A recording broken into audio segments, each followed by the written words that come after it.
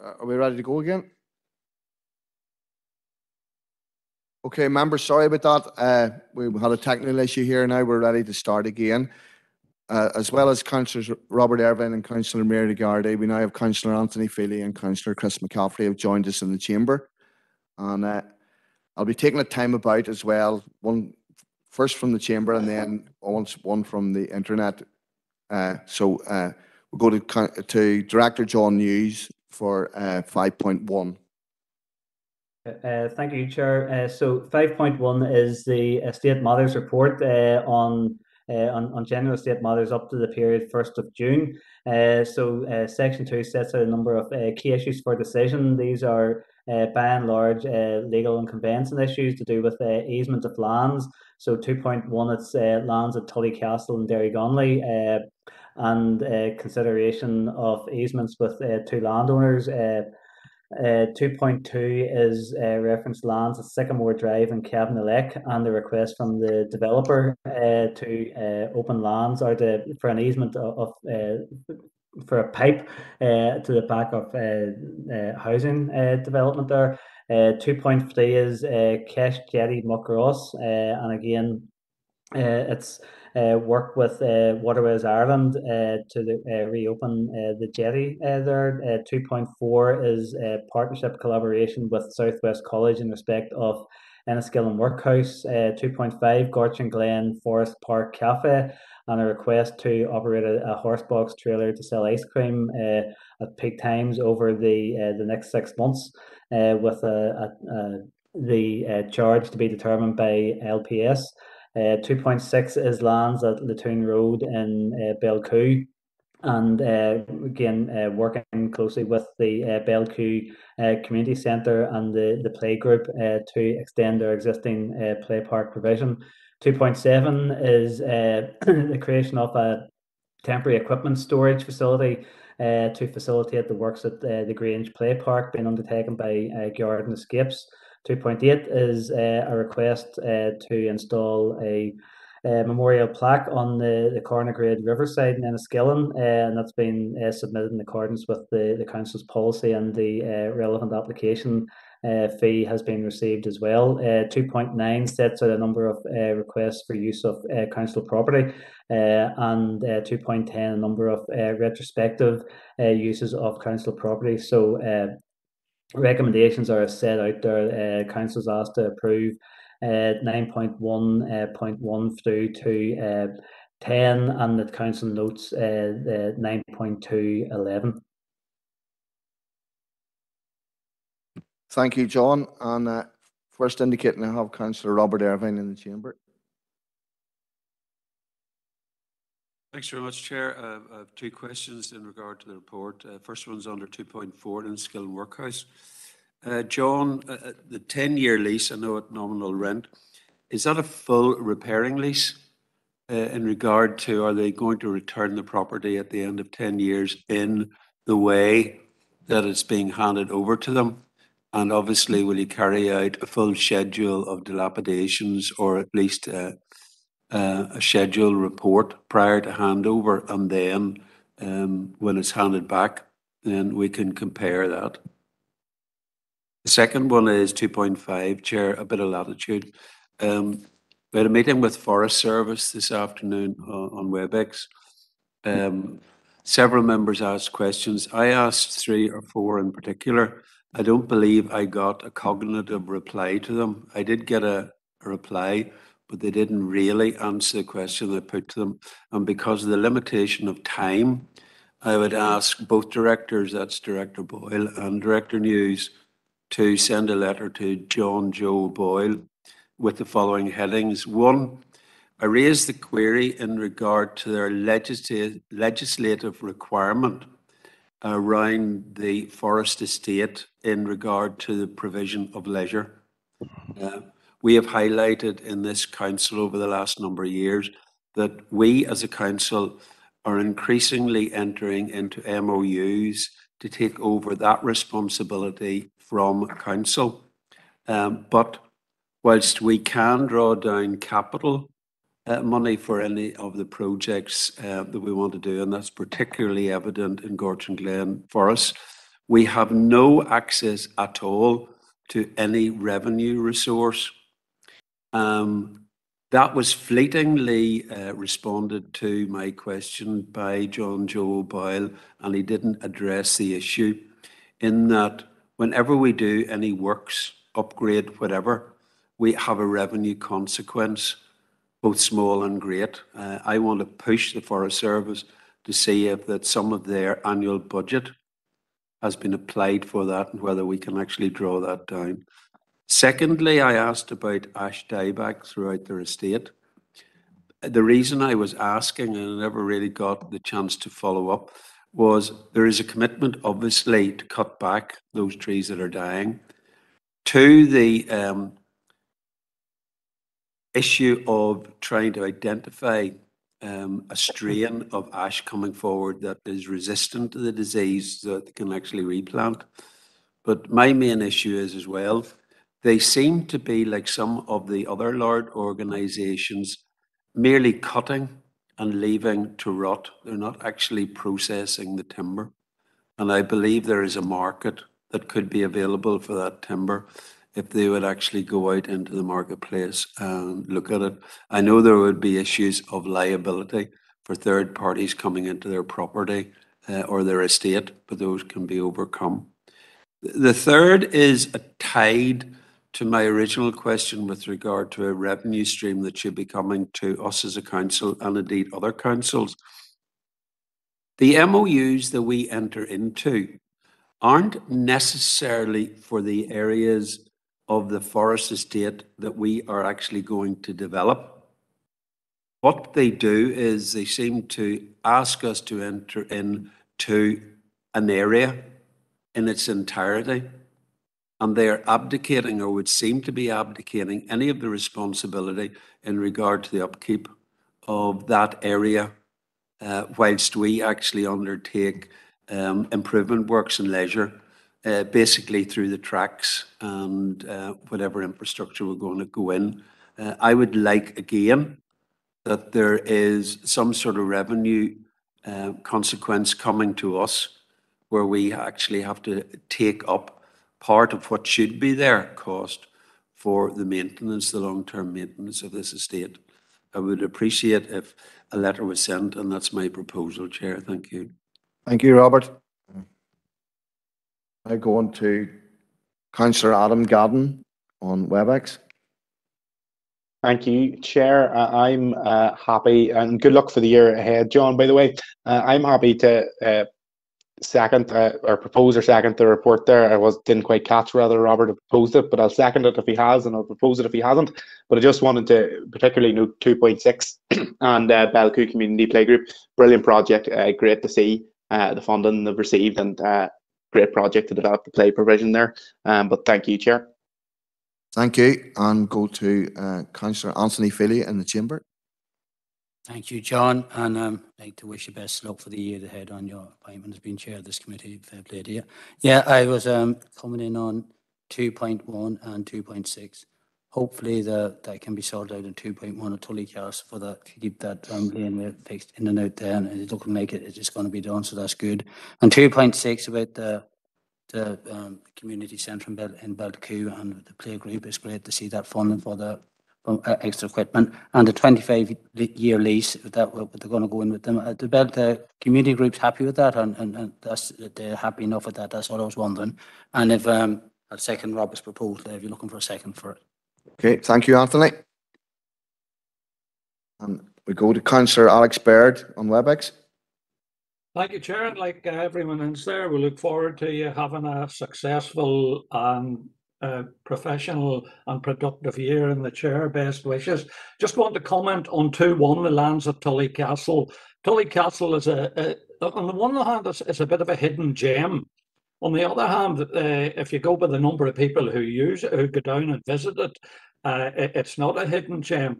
But the community association in Churchill there do wonderful work and have been involved with Churchill. So I commend the council for the proposal to take on the maintenance of the entire laneway. It's something I've been working on for some time, and the landowners are very cooperative down there. So that is a great initiative and will be a real asset to Tully and the residents of the area. So thank you very much. Thank you, Alex. And we go to Councillor Mary Gardaí.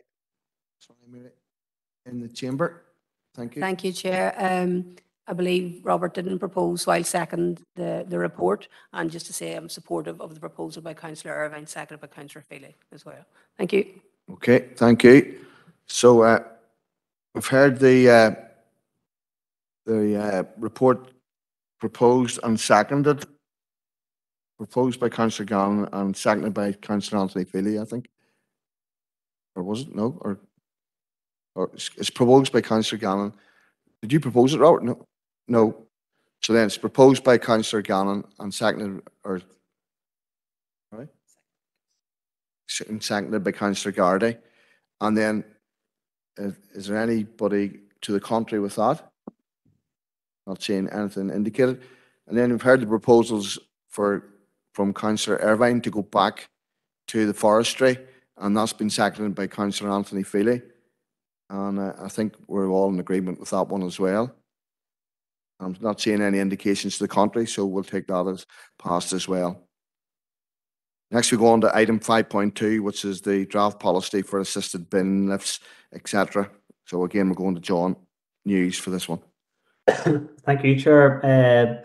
Members will recall that a previous draft of this policy came to Environment and Services in March 2022, and members had raised a couple of points that they wanted to see included in the revised policy, including the removal of the requirement for an applicant to provide a medical certificate and provision for officers to take into account on-site considerations as part of the renewal process.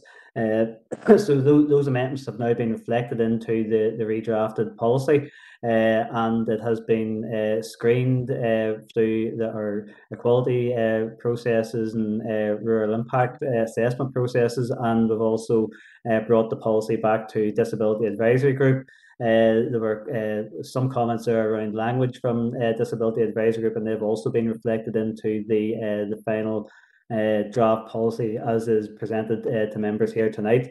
So there's three parts essentially now to this policy. There's the assisted bin lift, there's the additional bin collection, and then provision for a larger 360 blue recycling bin service. And the sections or paragraphs 2.1 to 2.9 set out some additional detail in respect of those. Recommendation then is that Council notes the contents of the report and agrees should be approved the attached assisted bin lift, additional bin collection and 360 blue recycling bin policy. Thank you, John. And Councillor Earl Thompson on WebEx. Thank you very much, Chair, and thank you to Director News for his report. To me, this is a positive report, and I am happy to go to the recommendation and propose accordingly. Thank you. I'm going to go on to Councillor Anthony Feely in the chamber. Thanks, Chair. Yeah, I'd happy to second this, and I remember when it came up in March because I did speak about it, and I remember that time.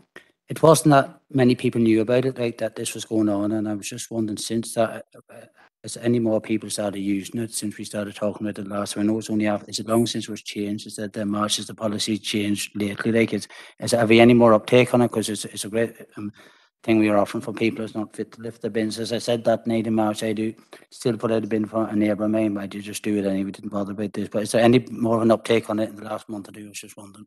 Happy to second. Thank you, Anthony. John, do you want to come back in there? Yeah, thank you, Chair. We get requests, or officers would receive requests for the assisted bin lift on a routine basis. I don't have the exact numbers to hand since it was last discussed in committee, but one of the things that we did talk about at the last committee, our members did discuss at the last committee, was that once these policies would be approved, that we will seek to make sure that they are more visible on our website. so that should also help to raise awareness of the policy. Obviously, it's still a draft policy at this stage until subject to members' decision here tonight. So once if it's approved here tonight, then we will seek to continue to raise awareness of it. But I mean, we do get requests for assisted bin lift and additional bins on an ongoing basis. Thank you, John. You've heard the proposal, the recommendations proposed and seconded. Anybody contrary? No, so we'll take it that's passed, and we're looking forward to you advancing that one, John. Okay. When I go on to item 5.3 is the consultation report on the draft diversity strategy action plan. And again, we're going to you, John News. Thank you, Chair. So, members, the purpose of this report is to seek members' approval for the final draft of the Council's biodiversity strategy following the public consultation process. The report sets out a report on what happened during the consultation process, how we went about the consultation process and the engagement that we received as a result of that consultation process. I think I had mentioned that some of the numbers in the last meeting, but just reiterating them here, there was a good level of public engagement, 58 responses received in total from 47 individuals and 11 organisations. Very strong endorsement of the council's of the draft biodiversity strategy, and indeed 91% agreeing with the aims as set out in the strategy, and in fact 98% of the respondents agreeing that biodiversity was an important part of the council's response to climate change and sustainable development, and that's very much the context within which we take forward the biodiversity strategy. So over 100 specific points came back from respondents, and they're summarised in 2.4. And when we group them, the majority of those comments, it has to be said, were very much into the realm of specific actions that we will seek to incorporate within the action plan. And relating to things like education and awareness, strengthening collaboration and partnership, looking at maybe more dynamic and engaging public awareness campaigns and strengthening volunteer engagement. There were two specific comments that we've just highlighted in the paper. One respondent had suggested that perhaps the strategy should have its own vision. Officers did consider this in drafting the original the consultation draft, and also reflected on that feedback. And certainly the view would be that having the United Nations vision for biodiversity front and centre in the biodiversity in our draft biodiversity strategy, and linking that explicitly then with the Council's corporate plan, avoids any confusion that might arise from having a separate or another vision statement in another strategy document. Another respondent had also suggested that the word restore should be added into aim 1, and we're recommending that should be taken on board, because when we reflected on the detail within the draft document, actually the principle, the concept of restoring biodiversity is woven into the very fabric of what we're proposing to do. So that has been reflected back into the revised draft as presented here to members tonight for their consideration. We'll set out then just some next steps in terms of subject to decision here tonight. We'll be moving to seek to move to launch the strategy as soon as possible, and officers are continuing to work through the detail of an action plan that will then go into operational details to how we'll actually implement the aims and objectives within the biodiversity strategy. So the recommendation is as set out. I should say that obviously the strategy has previously been equality assessed and also rural proofed in terms of rural needs impact assessment. So recommendation set out in section 8, and specifically 8.2, that Council approves the final draft biodiversity strategy and Appendix 2 to be launched later this year. Thank you, John. And we go to Councillor Matthew Bell on WebEx. Thank you, Chair, and best of luck as in your tenure as Chair of this committee. No, it's great to hear that the consultation process was quite widespread throughout the district. I'm a great believer that everyone across our district should have a say in how we are governed and what policies we develop. So yeah, I'm very happy to propose the recommendations. Thank you, Chair.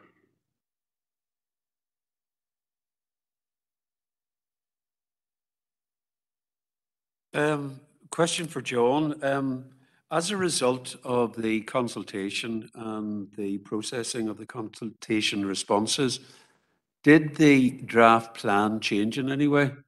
And if so, have you tracked the changes within the policy? Because we have a standing sort of approach to changes that if a policy has been brought back after either consultation or deliberation in whatever forum, that the track changes are noted before we actually adopt it. So that's the question. Thank you. Chair, if you're happy, I'll come back. Yes, go ahead, John. On that point. My apologies, Chair, that it's the final draft of the document that's been presented here rather than the track changes.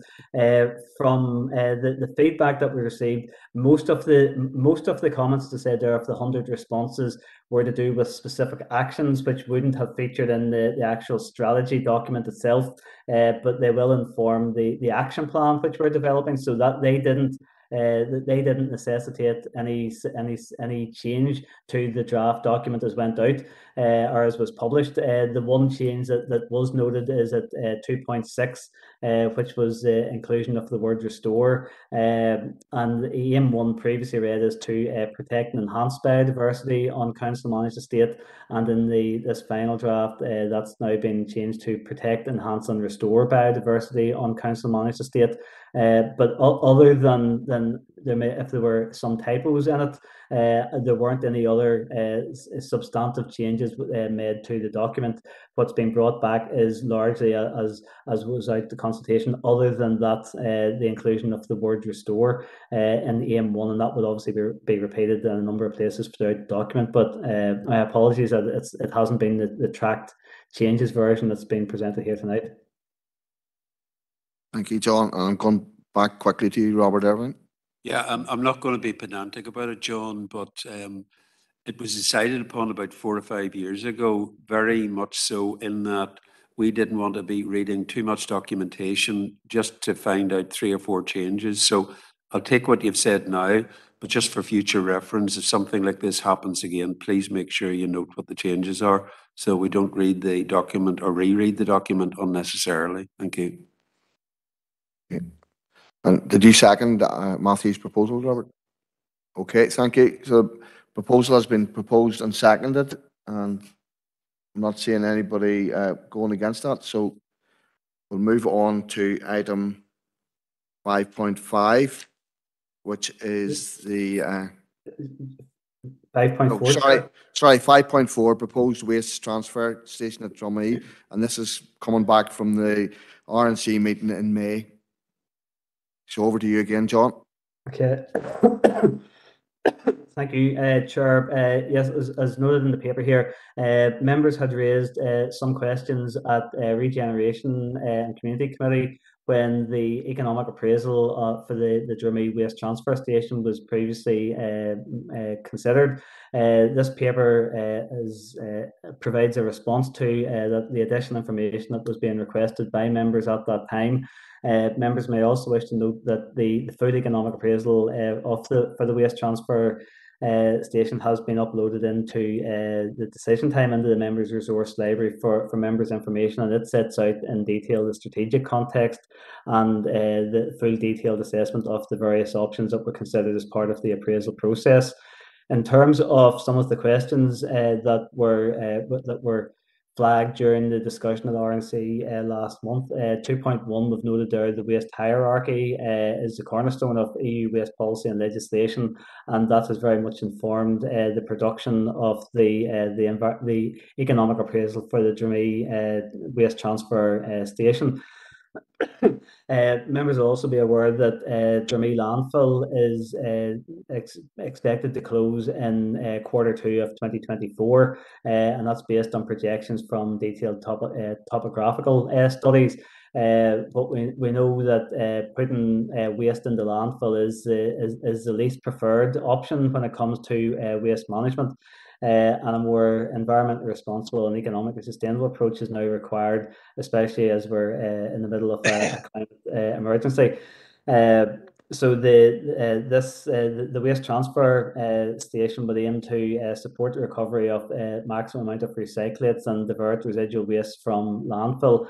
However, we know that even if the landfill closes, that we, as a society, we will continue to generate waste, and that will therefore need to have bulk storage facilities available to transfer that to the nearest residual treatment facility. Pardon me.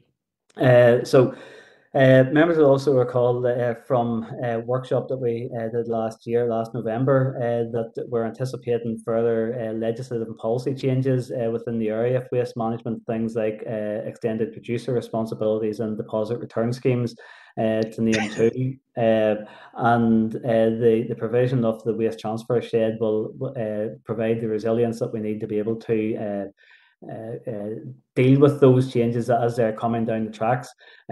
Council or members are also recall that we are in the process of establishing a waste transformation project to look at those changes that are coming down the tracks and implications for how we provide services. So as I've noted there, 2.5, the provision of the waste transfer shed is a key part of how we expect that we will have to manage waste in the future. The climate change strategy sets out an aspiration that would be a net zero in council operations by 2040, but that will be a journey over the course of the next 18 years, and the waste transfer station will be a key part of that journey over that period of time, particularly after the closure of the Jeremy landfill site in 2024. Sections 2.6 to 2.8 then set out a summary of the economic appraisal. The current projections are that it would be a capacity at Jeremy in mid-2024, and a more environmentally responsible and economically sustainable approach is now required. And so therefore the economic appraisal has been developed, which anticipates a total budget of £2.329 million over the next 2 years to develop the waste transfer shed, and there is provision for that within the capital estimates. It's therefore recommended that the project is approved as set out in section 8.1, that members note the update, and 8.2 approve the business case in respect of the Jeremy waste transfer station. Thank you, John. I see Councillor Donald O'Coffey is the first to come in. Donald, I've been advised that if you're going to expand on the economic appraisal, which is available to us all in our resource library, as this may be going out to tender, we would have to go into confidential if you're going to expand, particularly on their topic, but on general topics around the paper. I think we can speak about it in this open part of the meeting. Is that okay, Donald? I'm not going to be talking really about the economic appraisal. I think it's very professionally conducted and makes a case within its own framework, but my questions is outside of that. So thank you, Donald. Basically, we're looking at spending over £2.3 million on building storage really for additional material to be incinerated, and that's the reality of what we're talking about here, as opposed to dumped in the ground. And the last time this came before the council, we had raised the alternative, which is a zero waste policy, or at least attempts towards it. Now, I recognize one council can't take all those steps on their own, but it does represent a fundamental failure that we are now looking at huge expenditure simply to store the waste that we will have to burn. There are a lot of questions really around this. As far as I gather from the questions we've asked around incineration when I first became elected, and I'm sure other councillors have asked these, currently we are burning wood waste. As far as I gather, we're not burning plastics, is what we were told. So all the wood that could go to incineration or energy recovery, as some will call it, is already been diverted. But you can only assume, presume, and certainly it's the information of the economic appraisal, that we will be now burning the plastics and the result of that, dioxins and so on. We're in a world where people are being told that they can't burn wood coal, but we're able to burn plastics.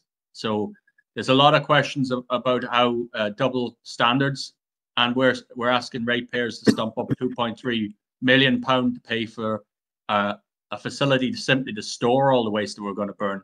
How is that going to help? And by the way, that's only storing it for a few days, according to the economic appraisal. So you can imagine the volumes that's involved that we're going to burn. How is that going to help global warming? How is that going to contribute to zero waste economy when we know when you start diverting to incineration, the profit margin requires continued input of waste. So I don't agree that this is, as is stated here, an economically or sustainable or environmentally responsible approach. Certainly not the latter. And I would not agree with this approach. I think we would instead be much better to try and develop a zero waste strategy to try and see what we can do on that. There are instances when, for example, medical waste has to be incinerated, but why are we burning plastics? Why are we allowing this to happen and having to spend £2.3 million to do so? Thank you, Chair. Thank you, Donald. And go back to yourself, John, on that.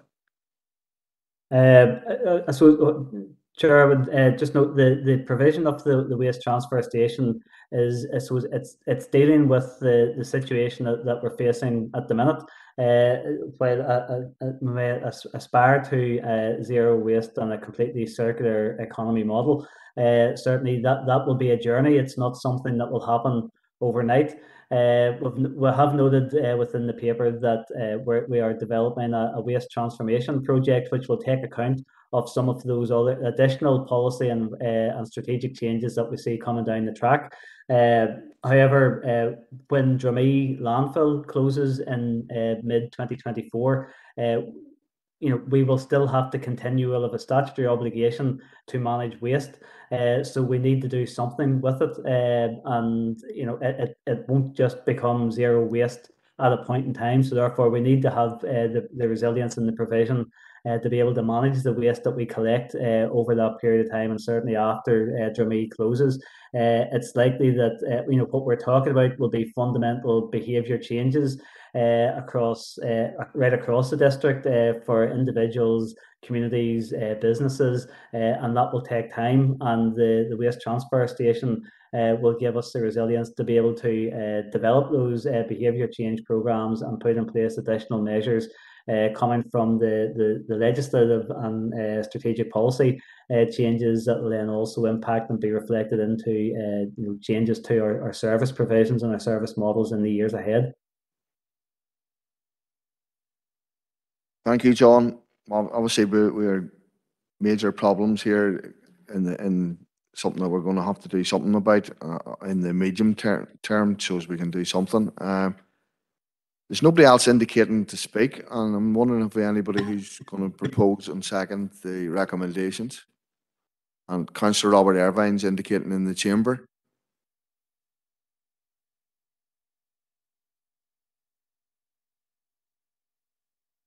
Councillor Paul Robinson on WebEx. Okay. Donald, I'm not seeing anybody else indicating on. So we've heard the recommendations proposed and seconded. Donald, I take it you're dissenting? Dissent, Chair. Thank you. Is there anybody else would wish to record their dissent now before we can move on? I'm taking it everybody else is taking the view that whilst it isn't ideal, this is the only interim way that we can deal with this until a better solution is found. So that item passed with Donald's dissent noted. And now we go on to item 5.5, which is the Director's Report.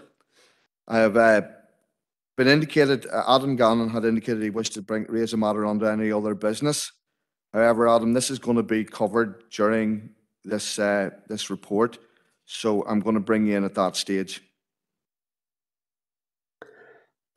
So back to you again, John. Okay, thank you, Chair. So, two parts to the Director's report this evening. Parts 1 and 2 relate to matters for decision, and parts 3 to 6 relate to matters for information. So, if you don't mind, I'll maybe focus in on points 1 and 2 in the first instance. Don, if we split those, I think, judging by the indication, if you go with the funding application for the chewing gum removal machine first, and we'll Yep. get it out of the way, and then we'll Sorry, go yep. to the next one after that about cottage lawn, because I think there's going to be a debate about that one. Certainly, Chair. Yes, that was the intention. Yes, 2.1.1 sets out background to a funding application that officers have been developing to NILGA for funding for a chewing gum removal machine.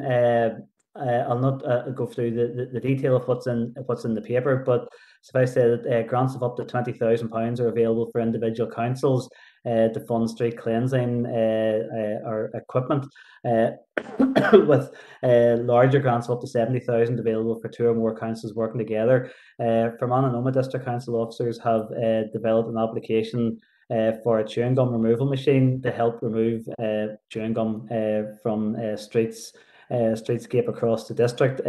One of the criteria is that the councils had to confirm, or applicants had to confirm, that they had obtained approval from the relevant committee. So to enable the application to be submitted on time, certainly I had indicated approval as director, and we had also indicated on the application that we would bring a request for a retrospective approval to Environmental Services Committee tonight, and that's what's being asked for in the recommendations at the end of this paper. 2.1.2 then is a request for lighting at Cottage Lawn, Belcoo, that was previously considered. Sorry, John, I'll stop you there, John, and we'll get that chewing gum out of the way.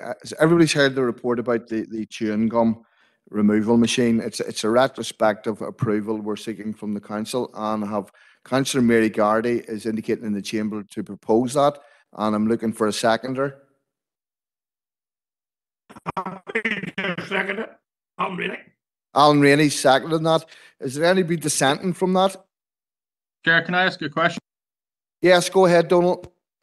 Yeah, it's just can I ask what is the? I see we're looking to get £20,000 grant. Is that going to cover the total capital expenditure associated with this? And if not, where is the additional capital contribution coming from in the budgets? And secondly, we have now outsourced, unfortunately, the imposition of fines. It remains to be seen how effective that's going to be. But will that have any? This is for littering and the like. Will that have any impact on the need for such an investment? Thank you, Chair. Thank you, Donald. John, if you could cover that quickly. Chair, I don't have the estimate, the full estimate of the cost. If there was any shortfall in the cost of the equipment, that would be met from within existing council budgets. But I don't have them. If the Councillor Coffey is happy, I will come back to him tomorrow on the estimate of any pre-tender cost for the actual piece of equipment. I just don't have that to hand this evening, but I'm happy to come back to Councillor Coffey if he's content with that.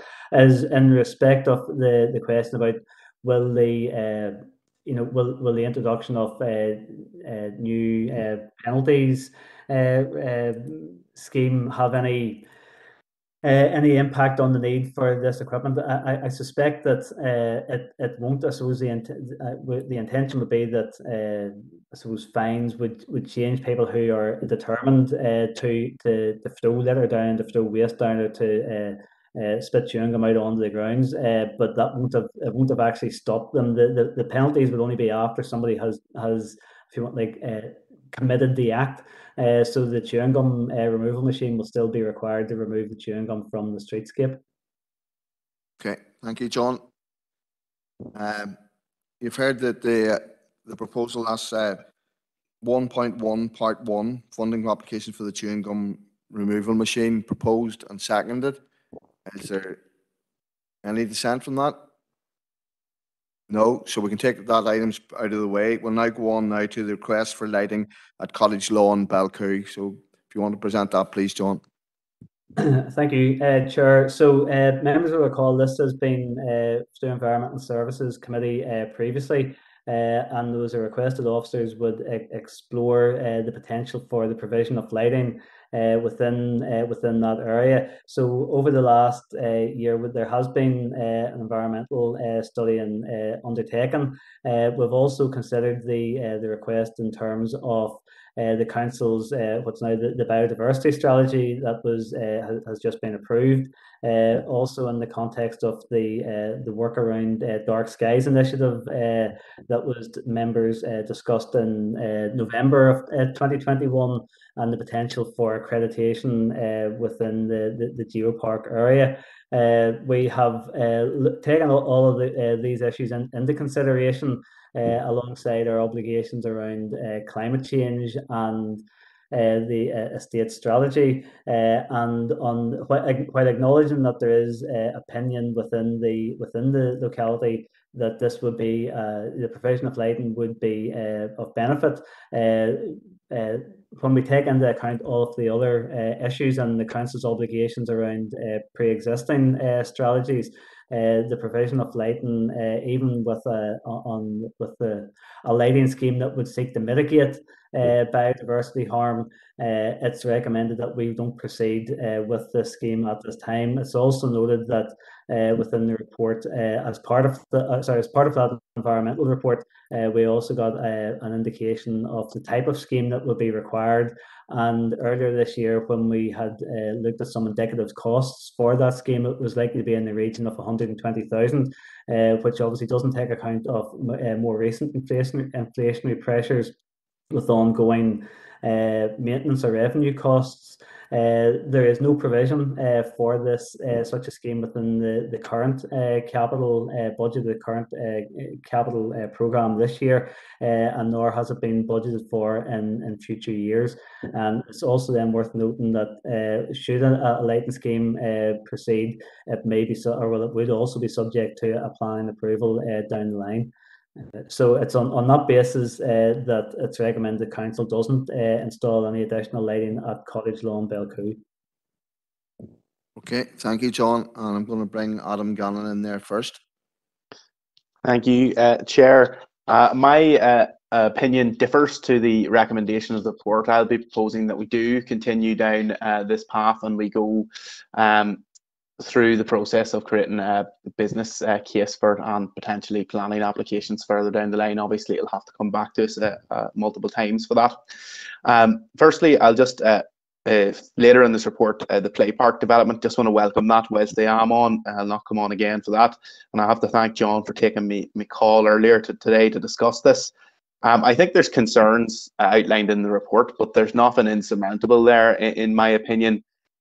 Even when you consider some of the concerns around, say, the Dark Skies initiative, we're talking about small, low-level lighting, a small quantity of low-level lighting, just enough to safely see the path in your feet. And I would be recommending that it be on a timer, like many of the other lights that we have in areas such as, say, at the Round O there. The biodiversity points there, I don't really agree with that. I think this has been done, lighting that is bat friendly has been done in many other areas across the world, and there is lighting solutions which help protect the biodiversity whilst also benefiting the local community in those areas, and I think we should be doing that here. John had mentioned that we may need just to look at kind of legal advice just to make sure it doesn't clash with any policies that we have, and that would be fairly easily got. And in my proposal, obviously, I'm going to propose that that if John feels legal advice is required, that he seeks it, and that if there is further considerations to come from that legal advice, that it be brought to us at the July ES meeting. And hopefully, I would like to imagine a business case to be completed for maybe September, October. Maybe I'm being optimistic there. But I think further to that, there's a point in about different community views. Now, every person I speak to in Belcoo is very much in favour of this, bar maybe one or two councillors.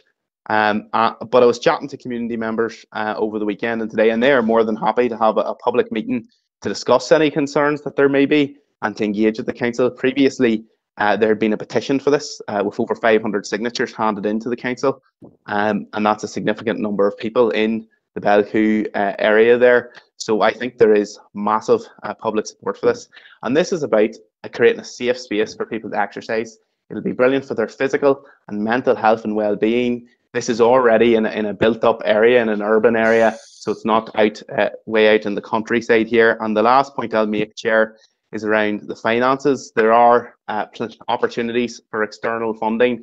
I believe the shared island unit could be an excellent route to go down. It's underutilised at the minute, and considering Belcoo and Blacklion and its cross-border nature, and even GPs across the border recommend for people to go for a walk across the bridge and around the cottage lawn as part of looking after their physical health.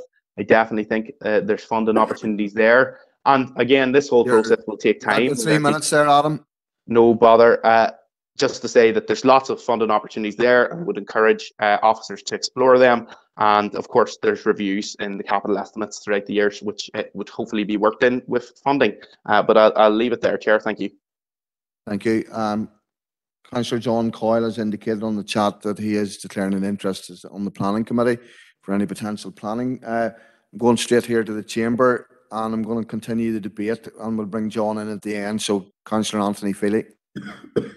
Sorry, Anthony. Yeah, and I want to thank John for his report. Although I am very disappointed to see the recommendation as well. It seems to be the same old story, like finding more excuses to deny the highly desired community project for the people of Belcoo. And I say that as a councillor and as somebody who only lives up the road from me in Garrison, you know. And I don't think the report has outlined the community demand for that. To suggest that there is varying opinion, despite very limited contact with the community having been carried out. So I would seriously challenge that. Talking to people on the ground there as well, and the amount of lobbying that I've been getting on this last few years, I'd say would be 80% for and maybe 20% against, or 70-30, and at the very outmost. And before my time, Barry Doherty and Stephen Huggett was getting lobbied on as well. So I'd find that hard to see being right, you know.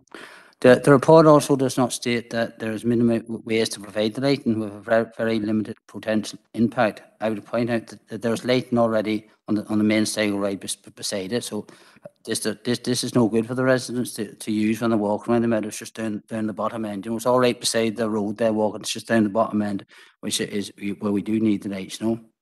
And there's no other facility for recreation for anybody in that area, young, old, middle-aged, anybody for go for a walk or anything. So the lack of lighting around the cottage meadow means that residents can only avail of this wonderful site in the summer months, and in the dark winter it's no good to them at all for walking or running, and there is a local running group in the area.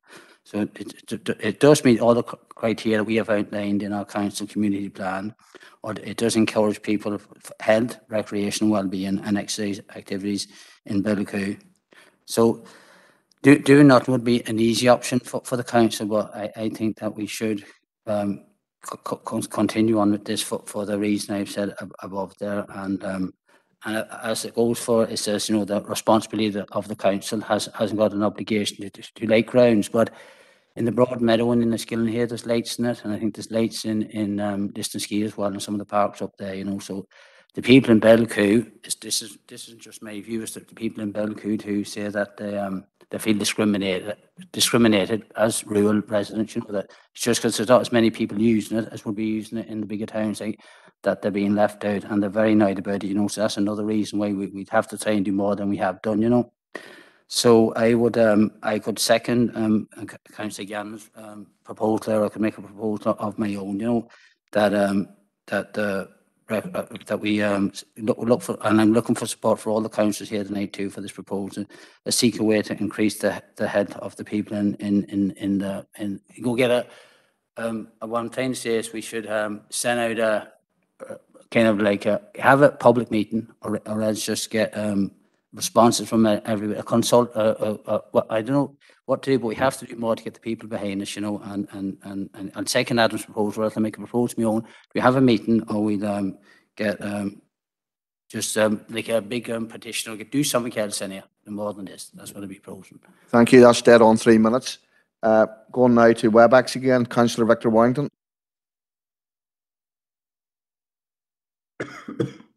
Sorry, Chair, my hand's not up on this item. It's up on an item further on the paper.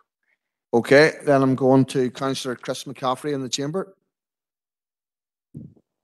Margaret de Carley, thank you, Chair. And I just want to second the proposal made by my colleague, Councillor Anthony Feely, and I've been in agreement with what has been said by the councillors so far. I want to thank John for the report, and I know he's struggling there at home with COVID, so we appreciate you logging on to the meeting tonight to give us that report. It's not easy, but I do find the recommendation extremely disappointing that nothing would be done about the Cottage Meadow in Belcoo. I know firsthand the massive demand that there is for the provision of lighting to enable residents to use this wonderful facility, this wonderful resource all year round. As already outlined, there are no other walking or running facilities in the Belcoo area. All the community leaders in the area that I'm aware of, the Belcoo O'Rahilly's GAA Club, Belcoo Running Club, local business people, and certainly as a councillor for Erne West and someone who lives in Belcoo, the residents of the area all strongly feel this lighting would bring enormous benefit to the community and would increase their well-being and allow all year-round opportunities for recreation and health activities. And as we all know, this is sorely needed in all communities.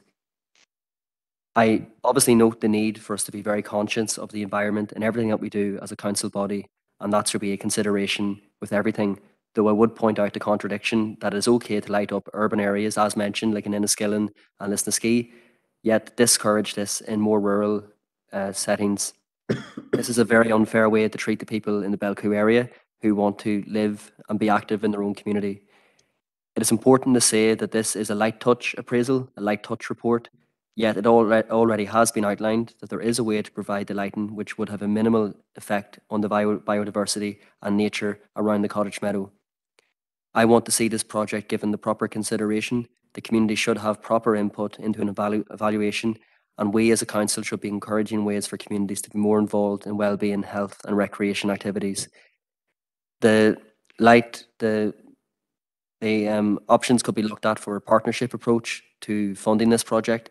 None of these supposed issues are insurmountable, in my opinion.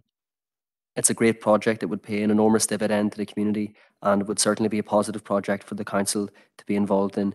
I know Councillor Gannon did mention around minimal lighting in other places where there are bat life. As a former employee of the Marble Arch Caves Global Geopark, where there's lighting in the cave, where there are bats, and now that we are doing tours all year round, that lighting is on all year round. So we do already light up areas where there are bat and other nature. So I think that it's a bit of a contradiction to state that in one report we can't do it, but we are already doing it in other areas. So just to endorse and support what has already been said, but also to really make the case to support the proposal that my council colleague Anthony Feely made for a full community evaluation, and to proceed with this, to proceed with the business case, to proceed with finding a way to increase health and well-being in the Belcoo area. And I think that's through this project. So I'll just leave it there, Chair. Gora Margaret. Thank you, Chris. I'm going now to Councillor Donald Coffey on WebEx.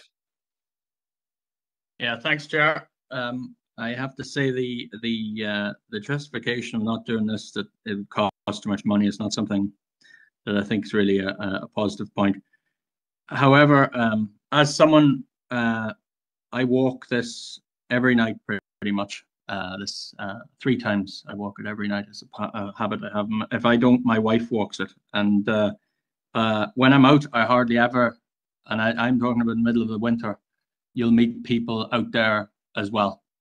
And so to say it is off limits of people is complete nonsense. In fact, I would say that the fact that you can actually see the Milky Way, as someone who lives in a council house, I can walk to the end of my street, across to a publicly owned park, and go around the corner of it, and you can see the Milky Way, the Orion constellation, with all its historic and cultural significance for us. And that is what I find really important. Actually, it's one of the most important things in not just for me, but many people I know. And I think that the night is something that we are losing in our country. We're losing a touch with something that goes back thousands of years. in terms of our culture, the connection with the stars and so on, and the fact that this exists for people who don't have houses in the countryside, who can do that in our area, that there's a potentially for tourism to be developed on the back of this. And another thing I see when I walk out there is the quick motion, I only catch it and tangentially, of the bats as they fly over your heads, the nature, being out in it. And that's something for me, I think we need to defend. Now, I do recognize there's a large number of people and they are very keen to have lights installed. They're runners. They're not walking it, they're running it, and they want to do it, and they feel that it's unsafe at the moment. They don't have anywhere to run. I understand that entirely. They want to run on the cottage meadow. Unfortunately, I don't see how you can reconcile those of us who wish to have a commune with nature or the sky and those who want to run, because frankly, I don't know how you could have low intensity lighting that would not affect bats, that would actually leave the brown path, black path that we have safe for anyone to run on it, because you'll be running in the night in something that's poorly lit. So I don't know if there's any thoughts around that. There is obviously the GA pitch and the circuit that people do run around there. I don't know if that's a solution. I don't have any answers, but for me and for those I speak to, and I do speak to people on both sides, but I know that there's a considerable number of people here in Belcoo who value the fact that you can see the Milky Way, Orion, the moon, and so many other things in really quality dark light. And you can also have the bats and whatever else, the birds singing around you. That would all go if you have the wrong side type of lighting. And I do have Finish up there, please. Don't last 3 minutes. The football pitch across the lake is actually, you're going to see the lights shining across and it ruins everything out that. So that's where I'm coming from on it. Thank you, Chair. Thank you, Donald. And now we go to Councillor Paul Blake on WebEx. Thanks, Chair. Thanks for letting me in. Thanks, John, also for the report, and wish you well in your recovery from COVID as well. Like some of my fellow colleagues there, I would be very much opposed to what's being recommended in that report. I was lobbied heavily. I used to work down there in the Customs House, and I've been lobbied heavily only a matter of weeks ago, actually, during the Assembly election, by people down there that do use that area and would be very much in favour of some form of lighting for it, especially for as we get into the winter months, because it is encouraging a more healthy and active lifestyle. It's also a safe area for kids to play in. So I'd be surprised if we can't find some form of discreet lighting that is very much encouraging biodiversity and the wildlife that's down in that area, but also encourages the people that live in the area that can avail of what is a beautiful area, the Cottage Meadow, to have a healthy and active lifestyle all at the same time. So there has to be a way to achieve that, and that's why I'm hoping to support my fellow councillors that they want to see lighting in the Cottage Meadow. Thanks for that. Thank you, Paul. And we go to Councillor Bert Wilson. Yes, Chair. Well, I would give my support to the proposal by Councillor Gannon and Councillor Feely. I have raised it previously to do with Abbey Street and Abbey Church Street in Fintona. And I'm not going to make a speech, but I just want to give lend the support for other areas as well. And the local people there feel unsafe. The lights were already in place and were removed, so I would ask that I'll lend my support to the two councillors and ask that the one in Fintona be replaced. Thank you. Thank you, Bert. And with Councillor Tommy Maguire. Guramaga Carley, and I wasn't going to join the debate, but I feel I also need to join with my colleagues and indeed other councillors. I too, in Enniskillen, have been lobbied quite heavily by the residents of Belcoo, walkers and runners alike. And I'm at a loss to think that we can't, as a local council, come up with some option that will still allow Councillor Coffey to see the Milky Way and allow the walkers and runners see their feet on the path. So I just want to add my support, and I'm sure that with due diligence we may come up with a resolution to this issue. Guramaga Carley, thank you, Chair. Thank you, Councillor Maguire. Councillor McCaffrey, you're indicating to come back in again. You had about 15 seconds left of your 3 minutes, so make it quick. Thank you, Chair. I will be quick. I just want to say that in terms of what Councillor Coffey said, we can't deal in anecdotes. What are the facts? We know what the facts are. There are no other facilities in the area, apart from the football pitch, which is lit up for training and matches. I'm not sure if Councillor Coffey has a pair of football boots he brings up to the pitch there. It's also lit up beside Loch McNean. It's in the same vicinity, the same area as where we're talking about the cottage grounds. We are wanting to reduce carbon and become a net zero carbon emitter in the council district. Well, what is the point then of not allowing facilities in rural areas, forcing people to drive away from rural areas into Enniskillen or into other places, putting cars onto the road, burning fuel? This is all counterproductive in what we're trying to do. And as I stated before, even in the chamber tonight, we have many councillors are actually in favour of this. That shows that the lobbying is certainly in favour of this project. One councillor against. I don't know how many other councillors have spoken. Finish up there, please, Chris. Just to state that I think without a proper community evaluation, there's no way of knowing what the projected demand for the project is. But certainly tonight, the facts would seem to speak for themselves. So I'll leave it there. Gurmagad. Thank you, Chris. Before take those recommendations, John, do you want to come back in before we look at the recommendations?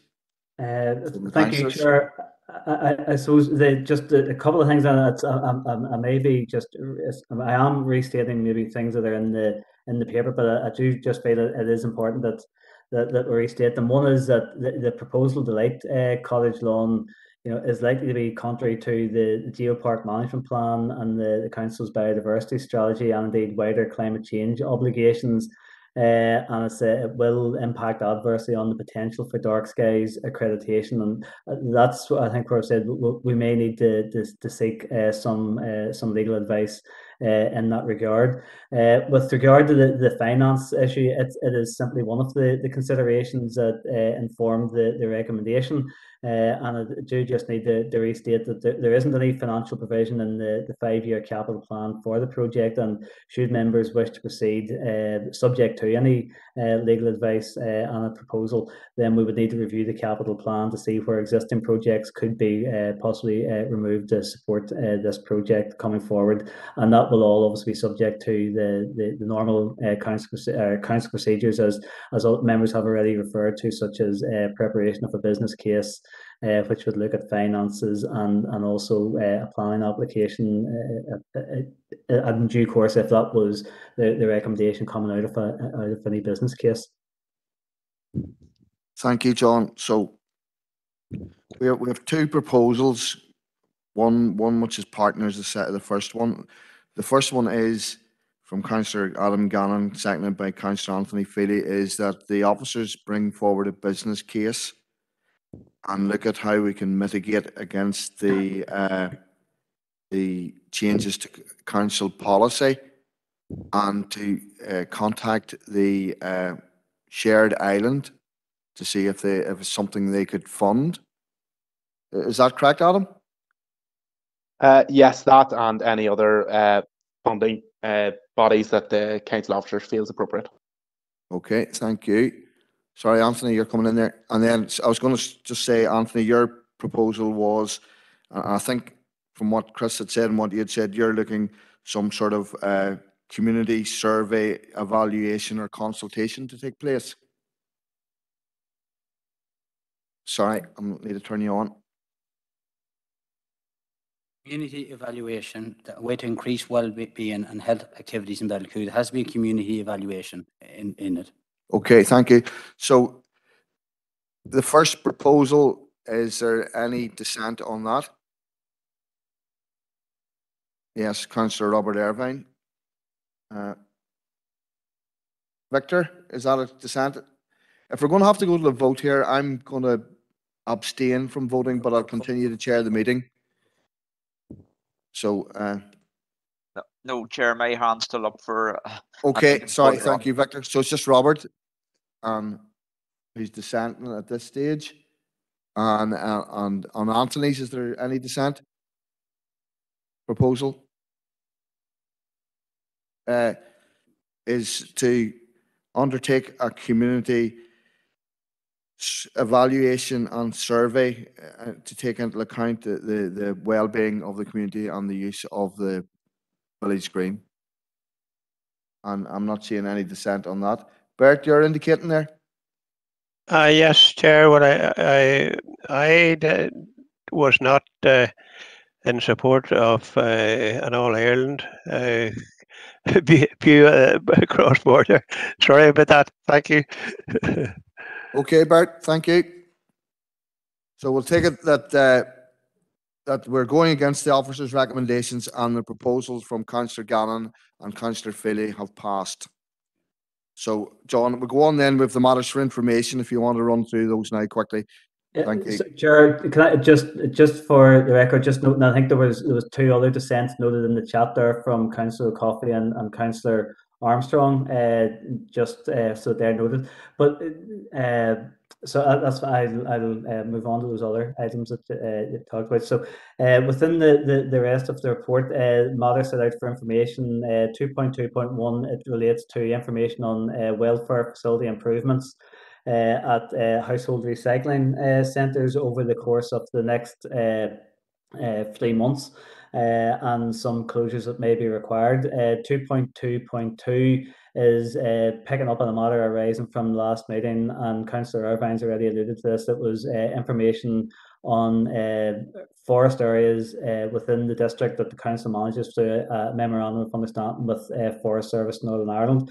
2.2.3 sets out it's a standing report that comes, it's always quarterly in arrears, and it's on the collected municipal waste management statistics for the district and for Northern Ireland in the period October to December 2021.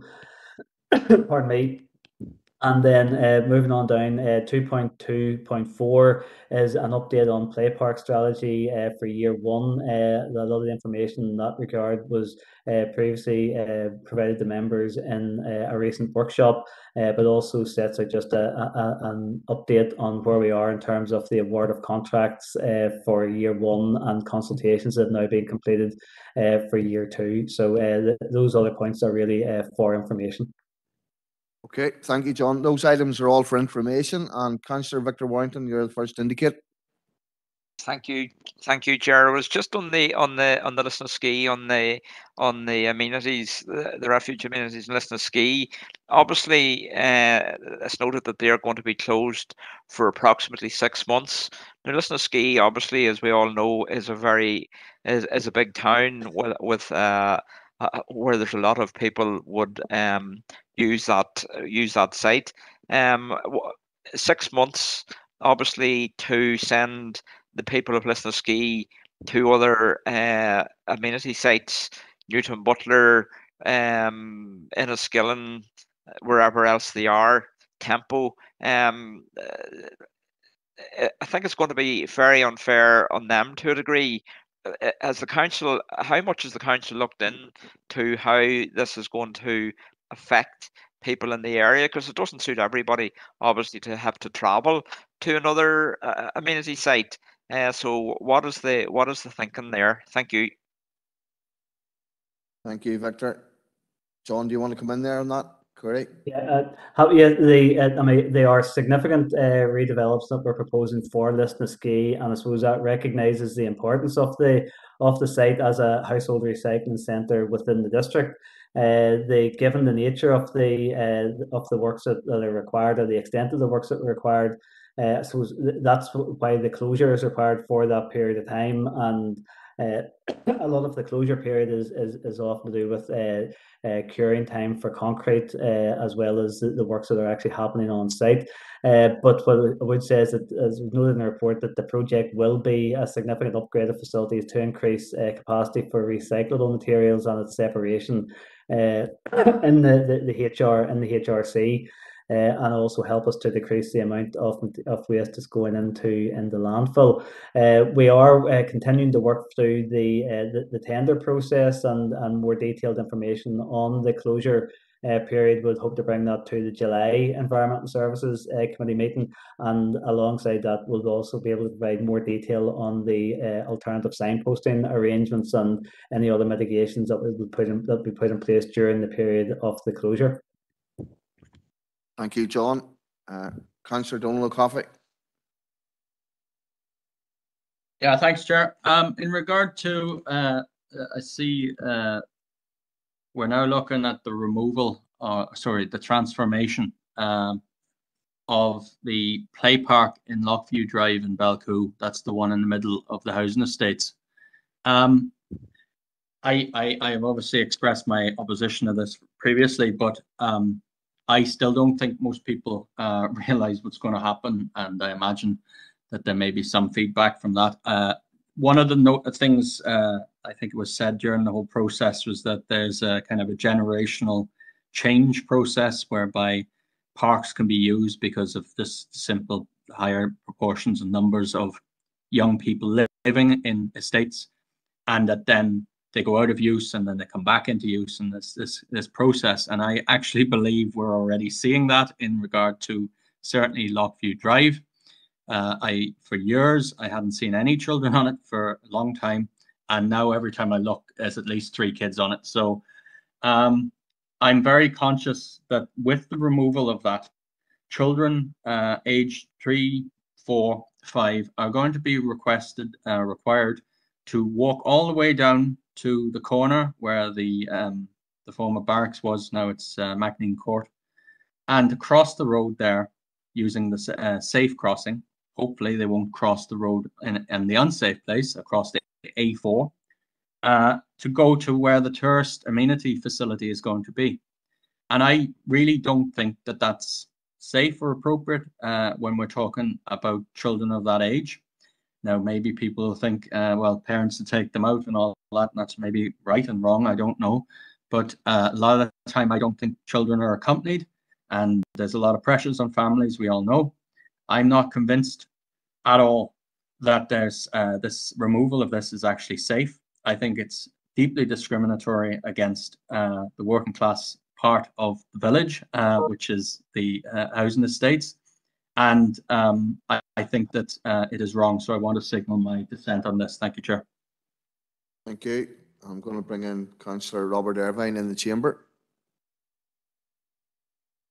Thanks very much indeed. It's just to catch up what Councillor Warrington was saying, Victor, with regard to the redevelopment of Lisnaskea. Look, I welcome this to actually upgrade, process and expand the operation is good, so we can actually segregate and travel through our waste, all the better. The problem that I see, and Victor was trying to hint to it, is that the alternatives available to the residents of Lisnaskea are going to be pointed towards Newton Butler, Tempo, Lisbellaw and Enniskillen. In all reality, they are going to choose the closest one. Enniskillen is going to be the one that's least used unless there's a huge amount of waste coming in. And all that I'm asking, John, is that additional resource is actually sent or targeted into those recycling centres over that period of redevelopment. Otherwise, they are going to get swamped, because whilst a certain amount will go into Enniskillen, a lot of it will come to the peripheral ones, and they will just start to be overwhelmed, particularly coming into the busy period over the summer. So if resource could be transferred over to those, it would be appreciated by the operatives in those areas. Thanks very much. Thank you, Robert. John, I'm not going to bring you in just yet. I've just 2 more councillors indicating, and then I'll let you summarise for everybody. So, Councillor Anne-Marie Donnelly on WebEx. Thank you, Chair. And I just wanted to come in relation to item 6, Play Park Strategy Update. And I just wanted to thank officers for all the work they've done to date in relation to the Play Park Strategy, working to the plan and the schedule in terms of the projects from year 1 and year 2. And they're making excellent progress to date. And certainly in my area, there's been very positive engagement with the officers and with great community engagement. So I think they've done an excellent job today. So just wanted to commend their efforts. Thank you. Thank you, Anne-Marie. And come back to Councillor Anthony Feely in the chamber. Thanks, Chair. Yeah, I just come in brief on two topics there. 2.2.1 about the recycling centres, and I'm glad to see there's going to be a bit of work done in Garrison, in my own village. I was just wondering what they're doing there. You know, what kind of work they're doing. And I brought this up before. Maybe I might have to do it myself again with road service. And I asked to get a sign up outside it, and I wonder could the council maybe look for it too and make get it done better a wee bit quick. You know, it's on a fast bit of a road there. You're coming from Belcoo, and the cars has been booting down. You know, and people's the reverse in and that. I know the fella that works there just put a wee sign up every morning, he walks up the road and puts a sign up from Belcoo, but if we could have a rate sign there for people to slow down, or else the site entrance and coming up from the village, was just one that maybe the council could lobby on as well as myself. So I'm just glad that there's been work done on it. And on 2.21 or 2.24 at the about the play parks as well, much the same as Dolan. I was just coming in on that as well, and I see the wee park in Melvin Park is going to be transformed into a green area as well, you know. And I have no real problem with it, because I know it's the same as some other issues, some for, some against, because I did go around Melvin Park asking people about it, and not too bad. But I was just wondering, was the people in the houses told that this is going to be done? Have they been notified in the two houses in Belcoo and Garrison? And what kind of response did you get from them? I know a few in Belcoo is for and against. I was just wondering, have you, as a council, notified them and told them it's going to be done? Thank you. Thank you, Anthony. John, if you want to come in now and answer it, please. Yeah, thank you, Chair. Well, first of all, in terms of I just noted the various comments from members, and particularly the comments about Liston Ski and the need for that sort of resilience planning at other household recycling centres during the period of that closure, and that is absolutely that is part of our contingency planning during the period of the closure, and it is one of the things that we had taken into account in looking at the other upgrade works at some of the nearby or neighbouring HRCs, to make sure that those works are completed and out of the way, so that those sites are available when Liston Ski would be shut. And we will take on board comments about resourcing, and need to make sure that those household recycling centres are able to deal with any additional demand that's placed on the services. Or in respect of I suppose the specific comment then about the household recycle centre at Garrison, certainly if Councillor Feely is content, I can take a look at that with officers as to the nature of the signage, and whether that's us having to make representations to DFI, or whether there's anything that council can do. Certainly take that comment on board. And then I suppose finally just the general comment. A number of members have commented about the play parks and about the planned upgrade works, and part of that is the transformation. I suppose what we're proposing in year one, indeed, it has formed also the basis of the consultations that have taken place for year two, is that there has been extensive community consultation that has been both in-person meetings within the areas. The areas affected, adjacent to the play parks, and also online consultations. I suppose there has been probably a much stronger participation in the online consultations, as one might expect. It's a more convenient forum for many people. But yes, we have explained certainly what transformation means, and that's about creating green spaces. And again, that's very much creating green spaces that will it's opportunities for. We talk about passive play, and Playboard talk about the importance of passive play for younger age groups as well, in terms of development. But it's also the transformations that will be consistent with our climate change obligations, and also biodiversity commitments around encouraging biodiversity within local areas and within those green spaces. Thank you, John. I'm looking for somebody to propose and second the matters for information, and I see Councillor Thomas O'Reilly, you're looking to come in and speak. Yes, Chair, thank you. I'm happy to propose, Chair, but I'd like to just tease out a little bit more on the idea of the 6 months. I appreciate John said to allow cement to cure. I have never yet heard of cement that takes 6 months to cure. So I find that a little bit incredulous that he wants us to swallow that one as a way to justify 6 months of a closure. So I'd be interested as to what exactly the construction timescale is there, and what is getting done that requires 6 months. Because as Robert has indicated, they are certainly a very busy recycling centre such as Lisnaskea. The fallout of that is going to go to the likes of Newton Butler, which is already a very busy and undeveloped, I might say, recycling centre, where if the gates are closed more than a day, it's piled up outside it.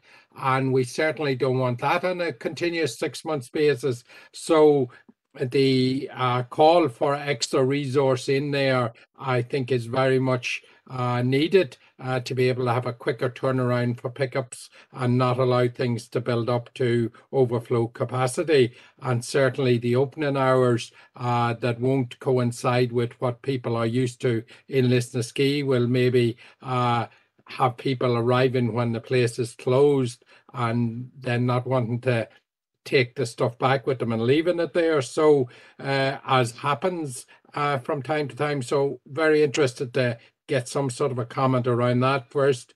And the other issue, Chair, was health and safety when we're talking about play parks and the redevelopment. And I note the work that's ongoing.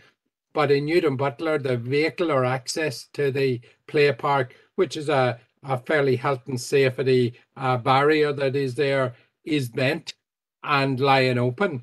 And I'm just wondering when that's going to be fixed. And the other one, Chair, is that there was a piece of equipment, and we don't have that many pieces of equipment, that was old and got broken. I see it taken out completely now and a piece of soft play put in, which doesn't entice me to believe that there is going to be a replacement piece of equipment put in very soon. So I'd like to, if John doesn't obviously probably have that to hand, if somebody could come back to me on those points, Chair. Thank you, Thomas. Anne-Marie, are you coming in the second? Yes, Chair. Thank you. And we'll go back to John for a quick reply to Thomas there. Thank you, Chair. And sorry, I would just want to maybe clarify with members. I wasn't suggesting it was taking concrete 6 months to cure. So I didn't mean, if I gave that impression, that wasn't the intention. But the 6 months timescale is reflective of the extent of the works that will be required at the site. As part of I suppose the project plan development process, we did give consideration to looking at partial closure of the site. But on health and safety grounds, we had ruled that out just because of the risks that would arise from having contractors and heavy machinery on site and the public on site at the same time. We felt that was an unacceptable risk. So the 6 months time frame is indicative. As we've said there, we still have to go to the construction and build tender, and when we get that full pack back, we'll have more precise detail on the exact time frame. So the 6 months was indicative that it could be up to 6 months, and certainly that be happy to bring a more to bring that detail when we have it.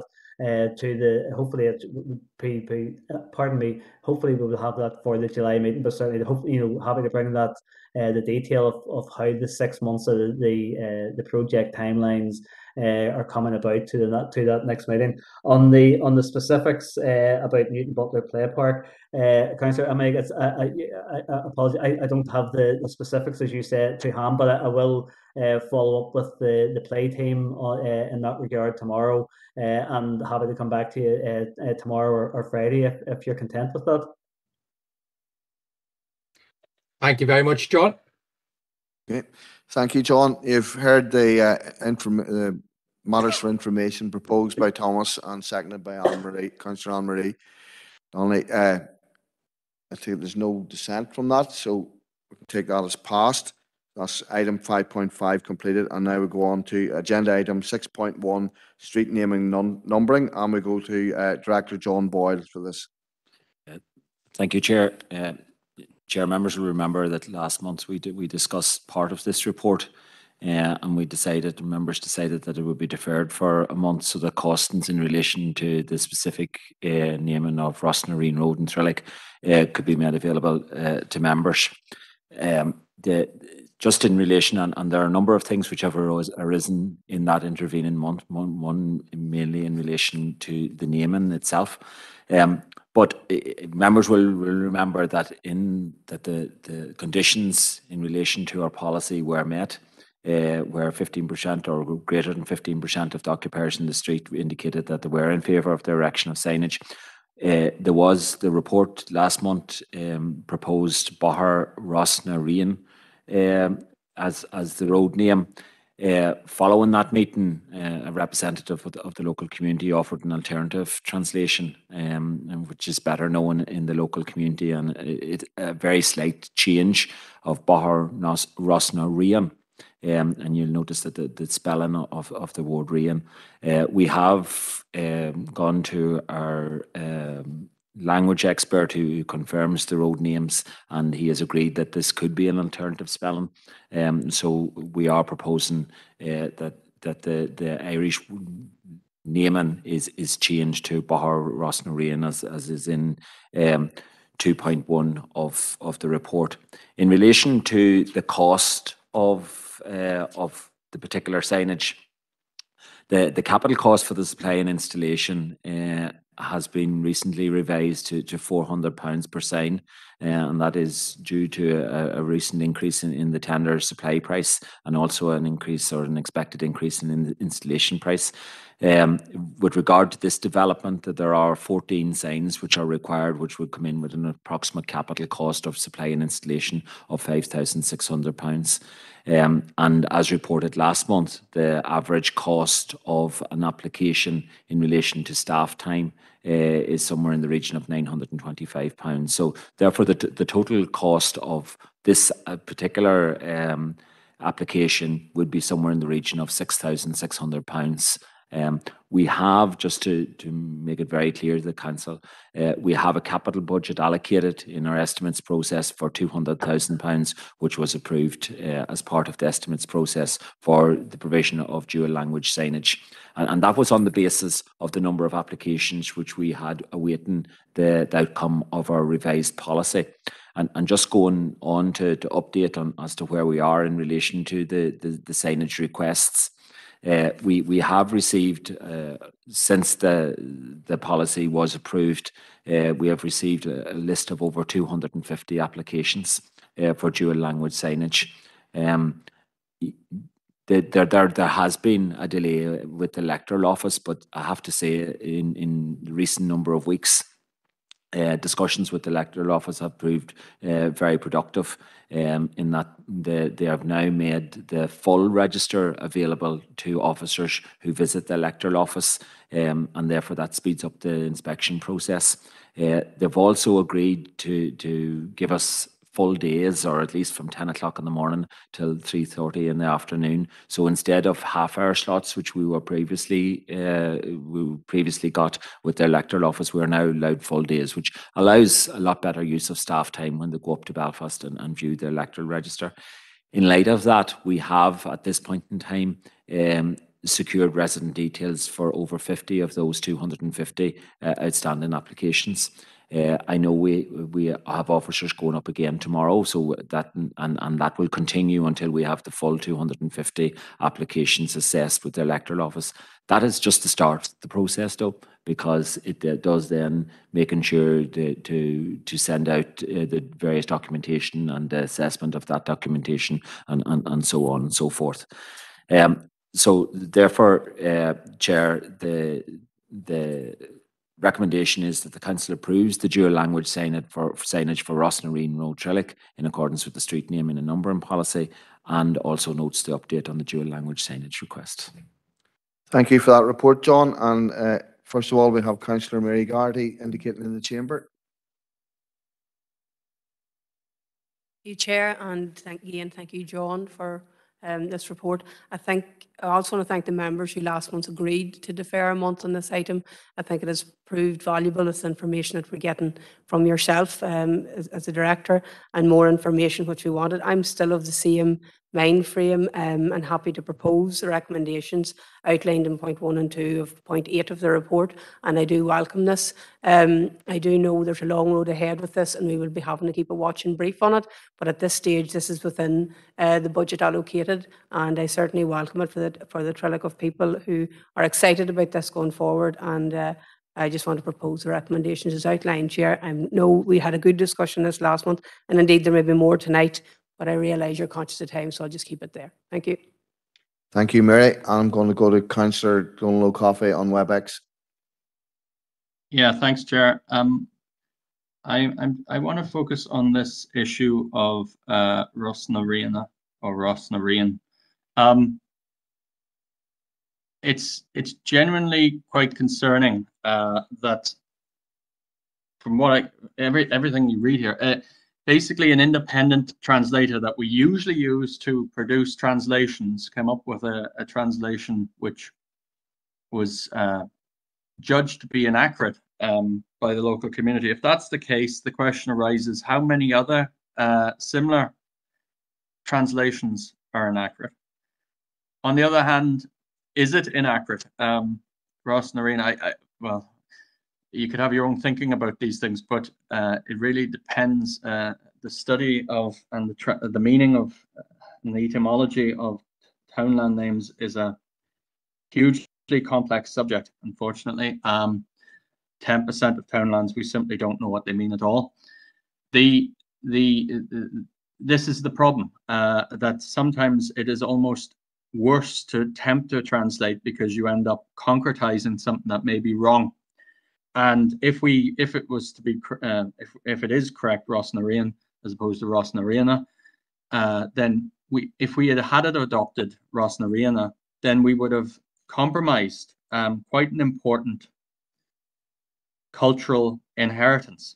And I think that's the fear.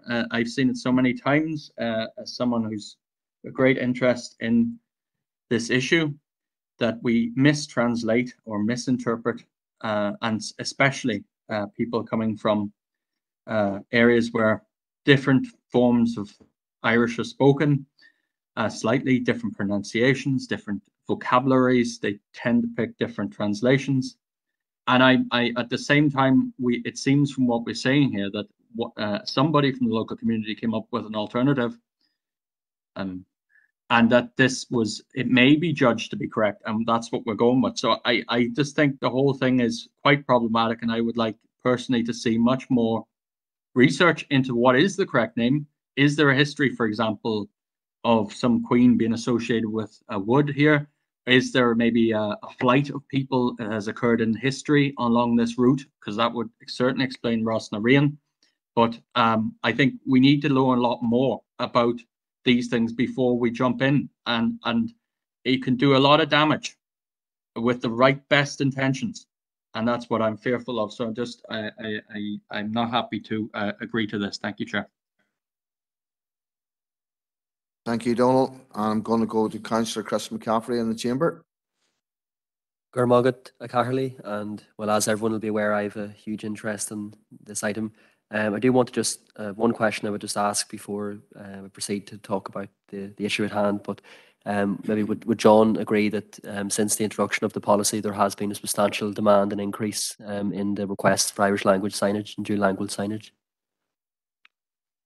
Yes, Chair. I think I've noted in the report there that since the policy was adopted, we have received over 250 applications. You will note from the report also that prior to that, I think there were 14 applications which had been received and which had been approved. 24, sorry, that had been approved. So that gives you an indication of the interest that is in it.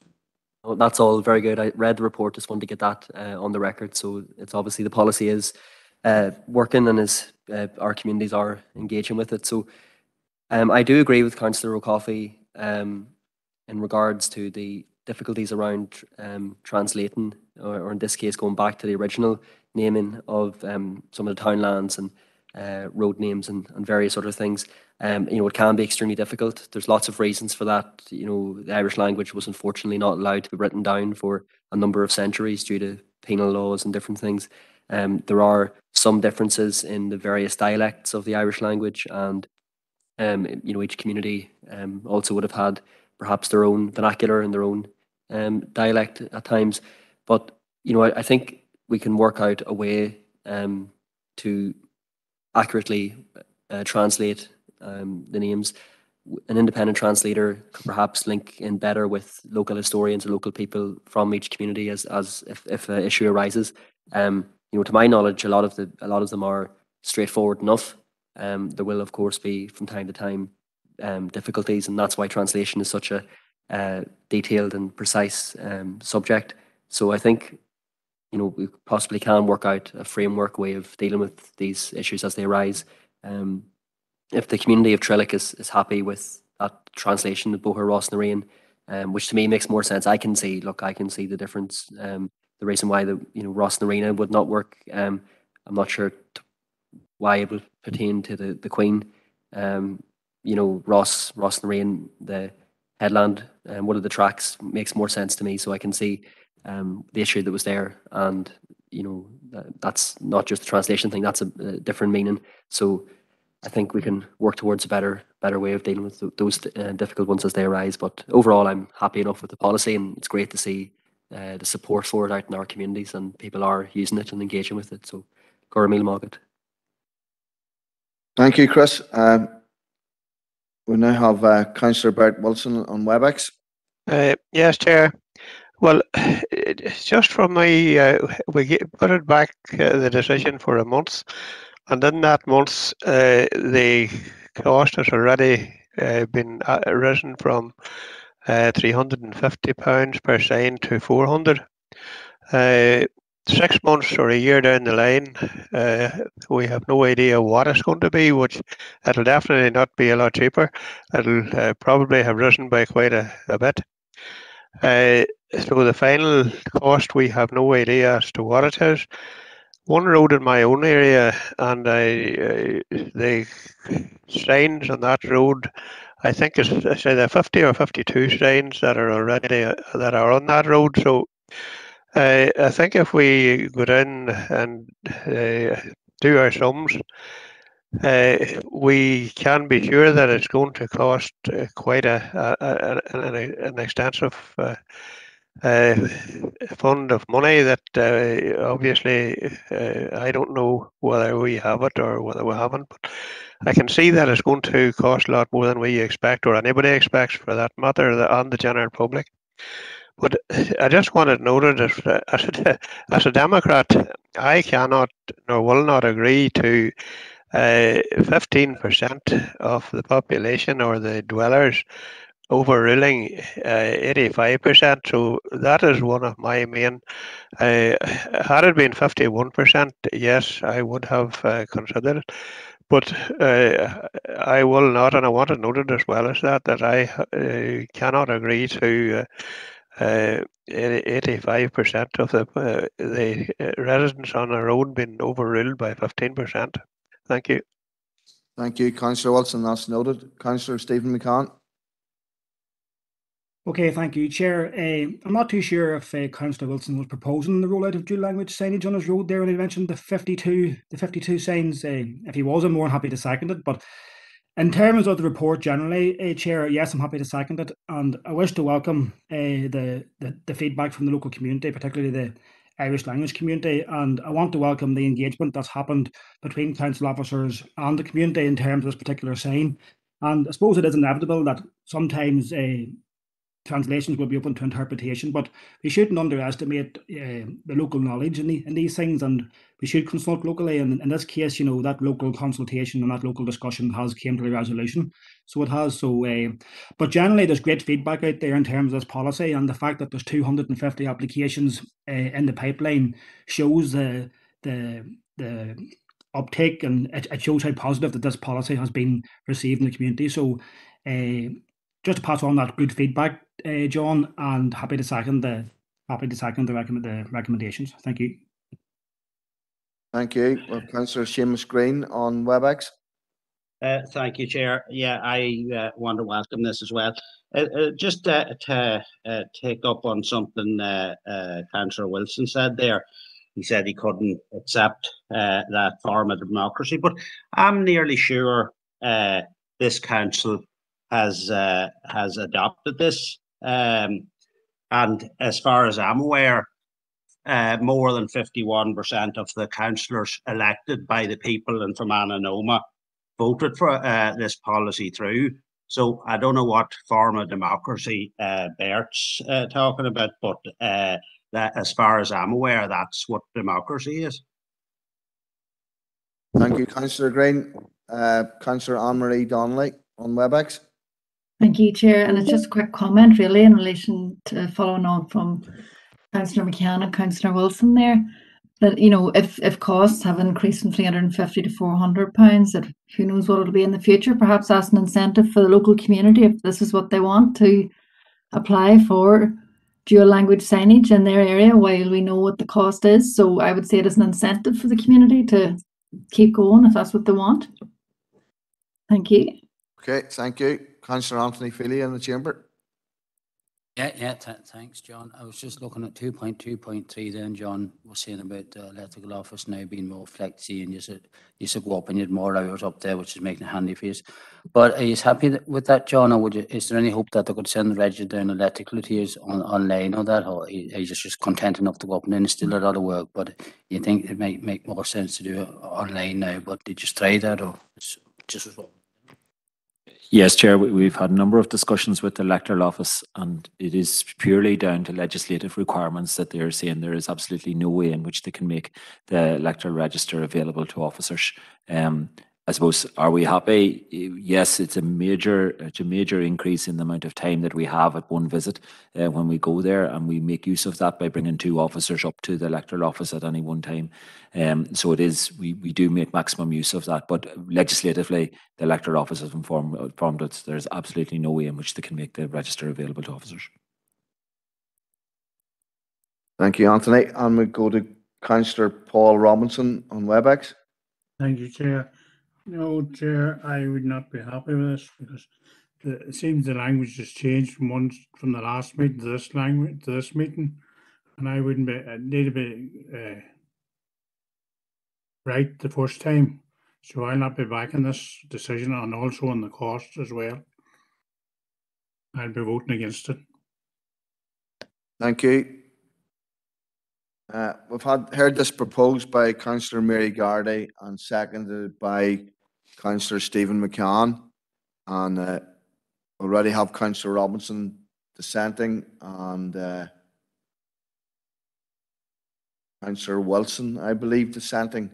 Is there anybody else? Councillor Errol Thompson? Councillor Irvine? I think we're going to have to go for a vote on this. The amount of people dissenting. So can we set up a vote, please? Chair, can I ask what we're voting on? We're simply voting on the officers' recommendations that We're taking them all together, Chair, is what I'm asking. Are we? Yeah.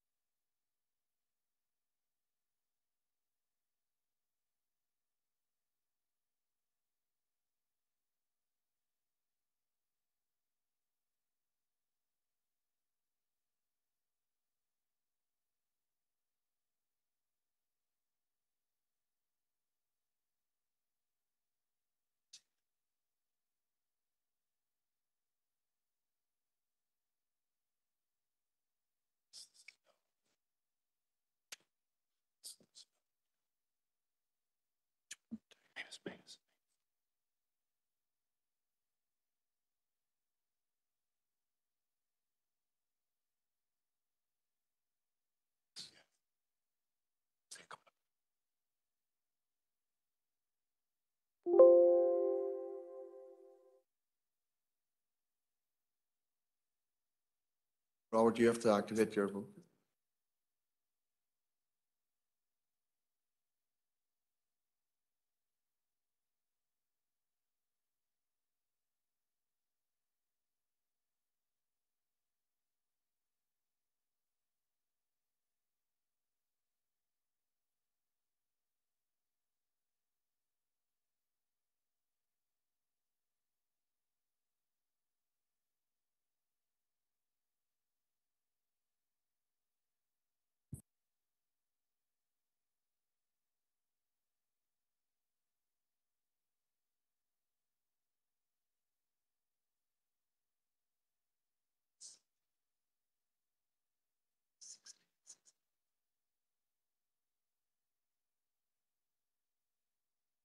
Okay, thank you. So we have 16 for, 12 against, and 1 abstention. So that motion is, or that recommendation is passed. So we now move on to item 6.2, and we go to Director John Boyle again. Thank you, Chair. This report's in relation to Drumragh Avenue car park in Omagh. I think it was raised at a previous meeting by a member about the parking issues which resulted at the car park. And there are issues in relation to the existence of a through road which exists within the car park, where a number of car parking spaces are on the far side of that through road and are reclassified as on-street parking rather than off-street parking, for which the council are responsible. Those spaces are the responsibility of DFI, and they're mandated under different legislation than what the off-street car parking is. And there have been specific rules in relation to them where they are limited to 1 hour parking with no return within that 1 hour between the hours of 8:30 in the morning and 6:30 in the evening. Motorists and people who are parking there haven't been able to differentiate between the areas which are on-street parking and off-street parking, and as such, many mistakenly purchase tickets for their vehicles, which really don't apply to the parking spot in which they are, if they are on street parking element. And in some cases, they have received because they've stayed over the hour, for which is responsible for the on-street parking, that it has been enforced and they have received parking tickets in relation to it. We have engaged with the Department for Infrastructure, and we have actually observed the existence of parking tickets on the on-street parking side of the car park. And there are 2 potential options which we'll explore further with DFI. One is the acquisition of the council for the on-street car parking spaces, or the development of a lease arrangement for the spaces. In order to do that, we will have to engage the services of Land and Property Services for evaluation, and if it were viable in a future report coming through committee, it would become part of the main pay and display off-street car park. In the interim period, DFI have agreed to temporarily suspend any enforcement in connection with the on-street car parking spaces, and that is already in effect from the 5th of May. So, Chair, it's recommended that the council approves the further engagement between the council and DFI personnel to explore the options as detailed in 2.2. Notes the temporary suspension of enforcement on the on-street spaces at Drumragh Avenue, and notes the agreement from DFI to remove all signage referencing limited parking times for on-street spaces located at Drumragh Avenue, pending further discussions and agreement on the issue. Thank you, Chair.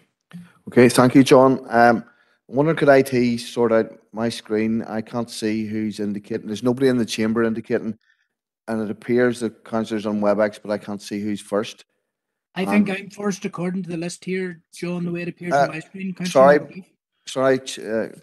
I'm going to correct you there. Seamus Green, Councillor Seamus Green, you're first on the list that I have. Chair, I mustn't have put my hand down from the previous time, so apologies for that. Okay, thank you. Sorry for that, Barry. You are next, Councillor Barry McElduff. Thank you, Chair. And you'll recall that I raised this issue and brought it to the attention of the council, and had engaged variously with DFI Roads in Omagh about this matter. Now, the first thing I want to say is I want to commend council officials through our director, John Boyle, for their excellent engagement with DFI Roads on this matter. This is exactly what was needed. Quick turnaround, solid engagement, and it has yielded, progress. So obviously then I want to propose the adoption of the 3 recommendations, the 3 element of the recommendation, which is three parts to it. Now, I would add the following. I would ask the council to write to DFI to establish how many fixed penalty notices were issued at this location since the introduction of the signage at that location? How many have they issued? How many fixed penalty notices have they issued? Also, how many appeals were made, and how many of these appeals were successful or unsuccessful? So I would like that revisiting of the past as well, and I would ask that in our correspondence to DFI that we call for an overturning of unsuccessful appeals where people had on their windscreens, visible in their car, on the dashboard or whatever, these pay and display tickets. But John gave the context very well there, the confusion. This was very, very confusing for people. Every day I walk past those small number of spaces, I would see fixed penalty notices on windscreens where the pay and display notice was also there. And people were terribly, terribly confused. I welcome the fact that there's a temporary suspension of enforcement, but I do want to propose the 3-element recommendation, and I do add that perhaps 4th aspect to it, where we revisit the past, ask that unsuccessful appeals be overturned in light of this retrospectively, and that people be compensated accordingly. And in that, we'd like to establish how many. Thank you, Chair. Thank you, Barry. And we go to Councillor Earl Thompson. Thank you very much, Chair, and thanks to Director Boyle for his report. It does lead to a lot of confusion, definitely in that car park, there's no doubt about it. And I want to go to, I know there's other speakers after me, but I want to go to the recommendations as well. And I want to second the 3 recommendations as listed. And I'm happy enough to second Councillor McAduff's further proposal that there's further engagement with DFI to the issues that he's outlined. So I'm happy to second, Chair. Thank you. Thank you, Earl. And we go to Councillor Anne, and assuming that's you, Anne-Marie. Yeah, thanks a lot, John, and all the best in your year ahead, John. Just on that, I don't want to go too much on it, just on what Councillor McAduff had said, just for the quick and swift response from our council officials and DFI on this, because it is confusing, and we're trying to get people into the town and to shop on that there, and to see a car park with everything sitting beside each other and no barriers, and there is totally inadequate sign there. So do you know what? It's good to see it resolved. Disappointing that so many people have received so many penalty notices over so many years, and that nothing had been done sooner. But you know what? It's highlighted now, and it's great to see the response. And I'm happy enough with the recommendations and Barry's other points as well. I'd like to see that as well being carried across. Thank you. Thank you. Councillor Stephen Donnelly. Thank you very much, Chair, and likewise I'd like to welcome these recommendations. I think that there are really 2 broad thrusts to this, which is that this particular car park does enjoy a particularly significant strategic location in Omagh, in that it really is to maximum capacity at most times of the day and during the week, just given the proximity to Old Marketplace and indeed to the wider town centre. And so you do have a lot of people there, and having this position where you do have people consistently be confused as to what the terms are in terms of their own obligations, and people getting caught up essentially. So seeing this be addressed is something that's enormously positive, and I think that if we can move to a situation where we see some regularization just in terms of what is expected in the usage of the different car parking spaces in this vicinity, I think that that would be enormously positive for people using that car park and indeed for the wider town centre. So just happy to lend my support, Chair. Thank you. And Councillor Matthew Bell. Thank you, Chair. Yes, just also want to voice my support for both the recommendations and Councillor McAduff's proposal. It's great to see, and I will also commend the council staff that a quick resolution has been found, action has already been taken, and long-term solutions have already been outlined. So absolutely and fantastic. Well done that. It's just a great, clear example of positive communication and working together, coming out to the benefit of everyone. Thank you, Chair. Thank you, Matthew. And it's Councillor Josephine Deaton. Thank you, Chair, and can I wish you well for your year as Chair of this really important committee. I want to thank John Boyle for his report and generally add my voice of support for these recommendations and for Councillor McElduff's proposal. I do feel that there was unacceptable confusion around the car parking here, and it's good to see that we're going to finally get some clarity on the situation. I agree with other members who say that it's really unfortunate and indeed unacceptable that members of the general public have been penalised owing to lack of clarity. And I would like to see some redress in this regard. So perhaps that's something we can look forward to in the future, Chair. Thank you. Thank you, Josephine. Councillor Emmett McAleer.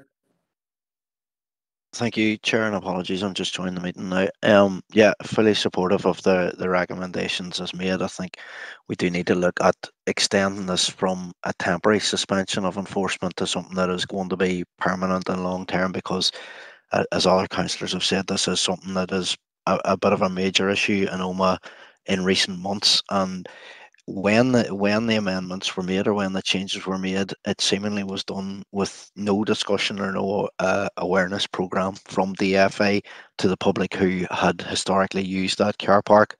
And not only that, but there have been a number of reports that I've received, and I'm sure other councillors in the area are no different, of people not just receiving fines, but fines attached to the passenger side of the car. So obviously, in their vigour to get these parking fines issued, they're doing cars from both sides to try and get as many done and maximising the amount of fines that have been issued. And people not seeing the fines maybe until they're home, or until somebody else has pointed out to them, a passenger has pointed out that they actually have received a fine. So it's something that is quite serious and needs to be addressed, and I'm glad to see that it is being addressed. And again, I suppose going on the outsourcing of some of these issues to the likes of the litter fines and dog filing fines, it's something that again would raise very serious concern from my perspective whenever you go to privatise some of these issues, that profit becomes king and the quality of the work maybe suffers a wee bit. So happy enough to support the recommendations as noted, and hoping to see a long-term and permanent solution to this. Thank you, Chair. Thank you. You've heard the recommendation from Councillor McElduff for the officer's recommendations and the additional one to revisit the issue of fines that have already been issued, and that was seconded by Councillor Earl Thompson. Is there anybody who doesn't agree with that? No, so that's that matter passed. We now go to agenda item 7.1, public convenience update, and we'll go back to John News for that. Thank you, Chair. So the purpose of this paper is for information, just to provide an update on the reopening of public conveniences across the district. And members will recall September 2021, members had approved the previous arrangements for the opening of at least one accessible unisex toilet. And since that time, there has been, I suppose, a change, or significant changes now to public health guidance and restrictions, and the removal of legislative restrictions, and a reopening of society. And over that period of time, and I suppose probably the particular milestone would have been in the run up to the Easter holidays. We had reviewed the reopening of a number of toilet facilities and amenity facilities across the district, and since that time, then members had raised this at May Environmental Services Committee, and we have been there's been commissioned a series of deep cleans on the remaining units that were still closed across the district. So Appendix 1 then has set out the units that are currently open. The units, that also highlights the units that had reopened from September last year, and notes in the end state that we expect to be in, with most of the units fully reopened then by the week commencing the 4th of July. I suppose what I can just update members in respect of those deep cleans that I've referred to it at 2.3. Those have been ongoing now for a number of weeks, and I've just heard today that we have 7 units that are now 7 additional units that are completed and will be reopening before this weekend, and then we will continue to reopen the remaining units between now and the 4th of July. It's not a case that we're waiting to the 4th of July for them all to reopen. So the papers presented are for information. And just recommended that council notes the update on public convenience provision across the district and the proposed future openings as detailed in Appendix 1. Happy to take any questions. Thank you, John. I'm going to go first of all to Councillor Howard Thornton. Thank you, Chair, and hopefully a successful year in office. I want to first of all clarify with regard to 2.2 in the report, it talks about the locations in green having additional units have been open since September 2021 to meet need. I'm a bit unclear on that because when I look at them, I look at some of them, Kesh, Muckross, Roundow. There only seems to be 1 open on the date that this was updated. So how there was additional units being opened, I'm unclear. And the second point is 2.3. It highlights the priorities the council have been opening toilets and so on, public conveniences. And yet it talks about the high usage locations. And yet many of these high usage locations are still to be opened by the 5th of July. And especially the tourist amenities, to which I have a lot of complaints. And I know other councillors have had a lot of complaints as well. But if we take, the high usage ones, Eaton Street, Head Street, Roundow, I've had many complaints about Ballinalek, especially with regard to bank holidays and so on, and Carry Bridge. I'm sure other councillors can speak on those. But I'm wondering how these priorities were worked out, because it says that it's prioritising high usage sites and tourist amenity sites. So I'd like those answered, please. Okay, thank you. I think I'll continue with all the councillors and come back to John at the end. Councillor Victor Warrington on WebEx. Thank you, Chair. Well, this is something obviously I brought up under AOB at last month's AS meeting, because again I had been approached, as a lot of us councillors had been approached, about toilets being closed, and especially at the holiday time, bank holidays and Easter, etc. I certainly welcome the ones going through the list. I welcome the high usage ones that are now seen to be returning to normality, and hopefully over a period of time, the remaining toilets that are still have some of them closed, get them open as well. So as I say, I welcome this progress on the ones that have been opened, but certainly I hope that we can continue that they remain open and we don't have another outbreak or whatever. Thank you. Thank you, Victor. I'm going to go to Councillor Chris McCaffrey in the chamber. Just to be very brief and again support some of the statements there from my council colleagues about the reopening of these public convenience facilities, and I think it's important that we do get back there. I don't want to dwell on issues that have been raised with me, but likewise to Councillor Thornton, I've had people in Ballinalek.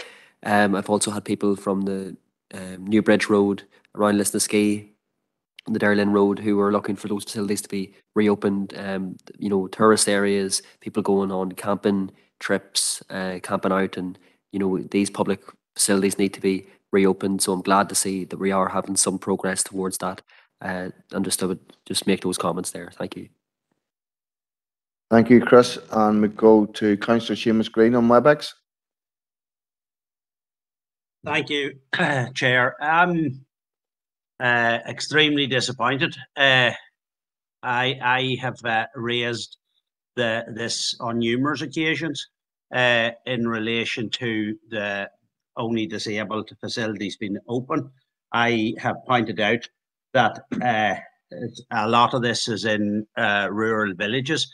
I note that correct me if I'm wrong, the only two rural villages that is still to remain as a disabled only toilet is Brookborough and Carrickmore. I have no idea why that is. It's not even listed to open again in the future. It's just put as is. So I am proposing that the Brookborough toilets is also added to opening fully. I have no idea why they're not open fully. I think it's a way of cutting already services that are already there.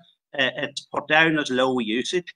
But let's remember, if a coach or a bus or anything comes into the village and one toilet is open, it doesn't matter if it's a low usage 350 days of the year, the other 15 is high usage. So one toilet in a village facility is just not good enough. And I, as a local councillor in Brookborough, will not accept that we are going to be treated, both ourselves and I'll leave it up to the people representing Carrickmore to fight their case. But I will not accept that Brookborough is going to be used as second-class citizen. So I am proposing that it is open ASAP, fully open. Thank you, Seamus. And we're going to Councillor Anthony Feely in the chamber. Thank you, John, and I'll be brief here as well. Yeah, looking through this as well, and as everybody does look at their own areas, and I see Garrison and Derragoni is one use, but Belcoo is as well, so not open to others. So I would second Seamus' proposal there and trying to get Belcoo open as well. Just a wee typo when I was talking to it on Garrison, it's Dooard Road, Garrison. There's no N in that. It's Doonard. There should be Doard. Just a wee typo there. Second Seamus' proposal. Okay, thank you, Anthony. And we go to Councillor Adam Gannon on WebEx.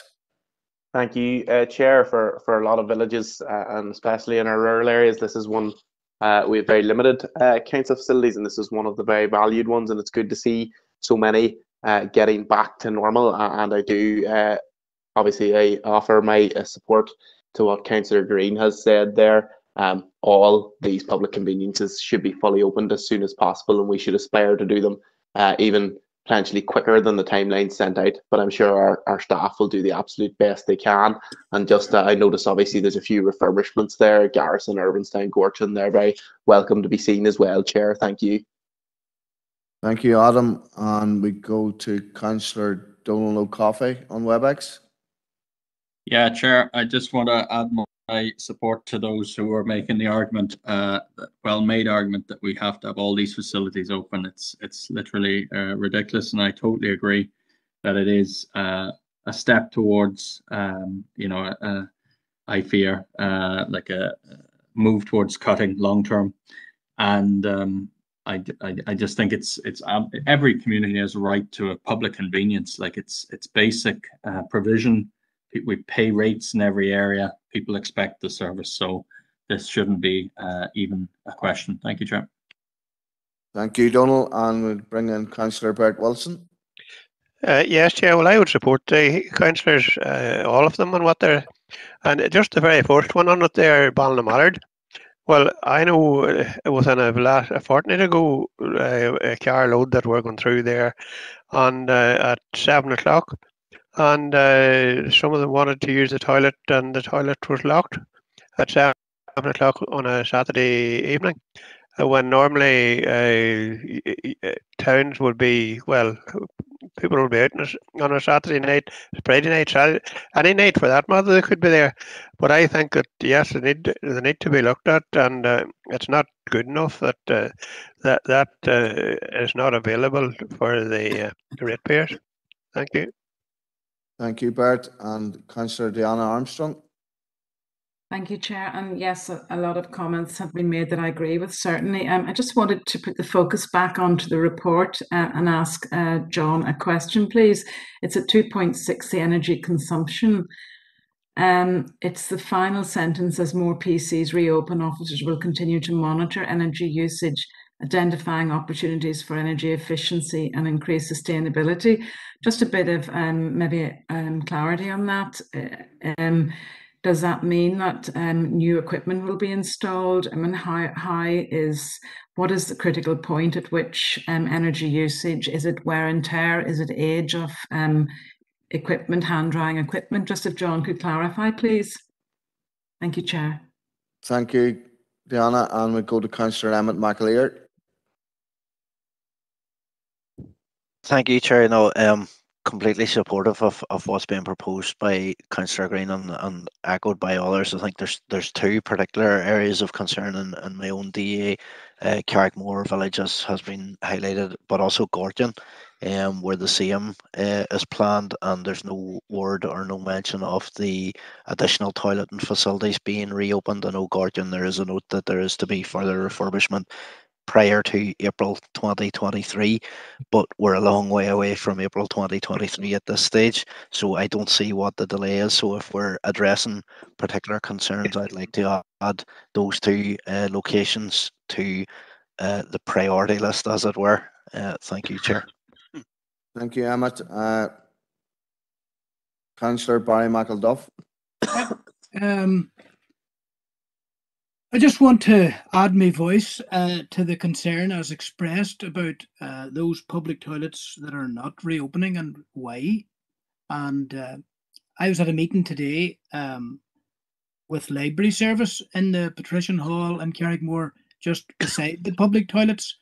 And to think that Carrickmore, for example, is one of the primary towns in the council area. Carrickmore, Dromore, Fintona, Irvinstown and Lisnaskea, I think, are defined as 5, towns. And then we have other settlements, of course, and we have the rural remainder. But to have a town without access to a public toilet is just totally unacceptable. So I'd like an explanation, and I would thank Councillor Green in particular for the emphasis he has placed on this.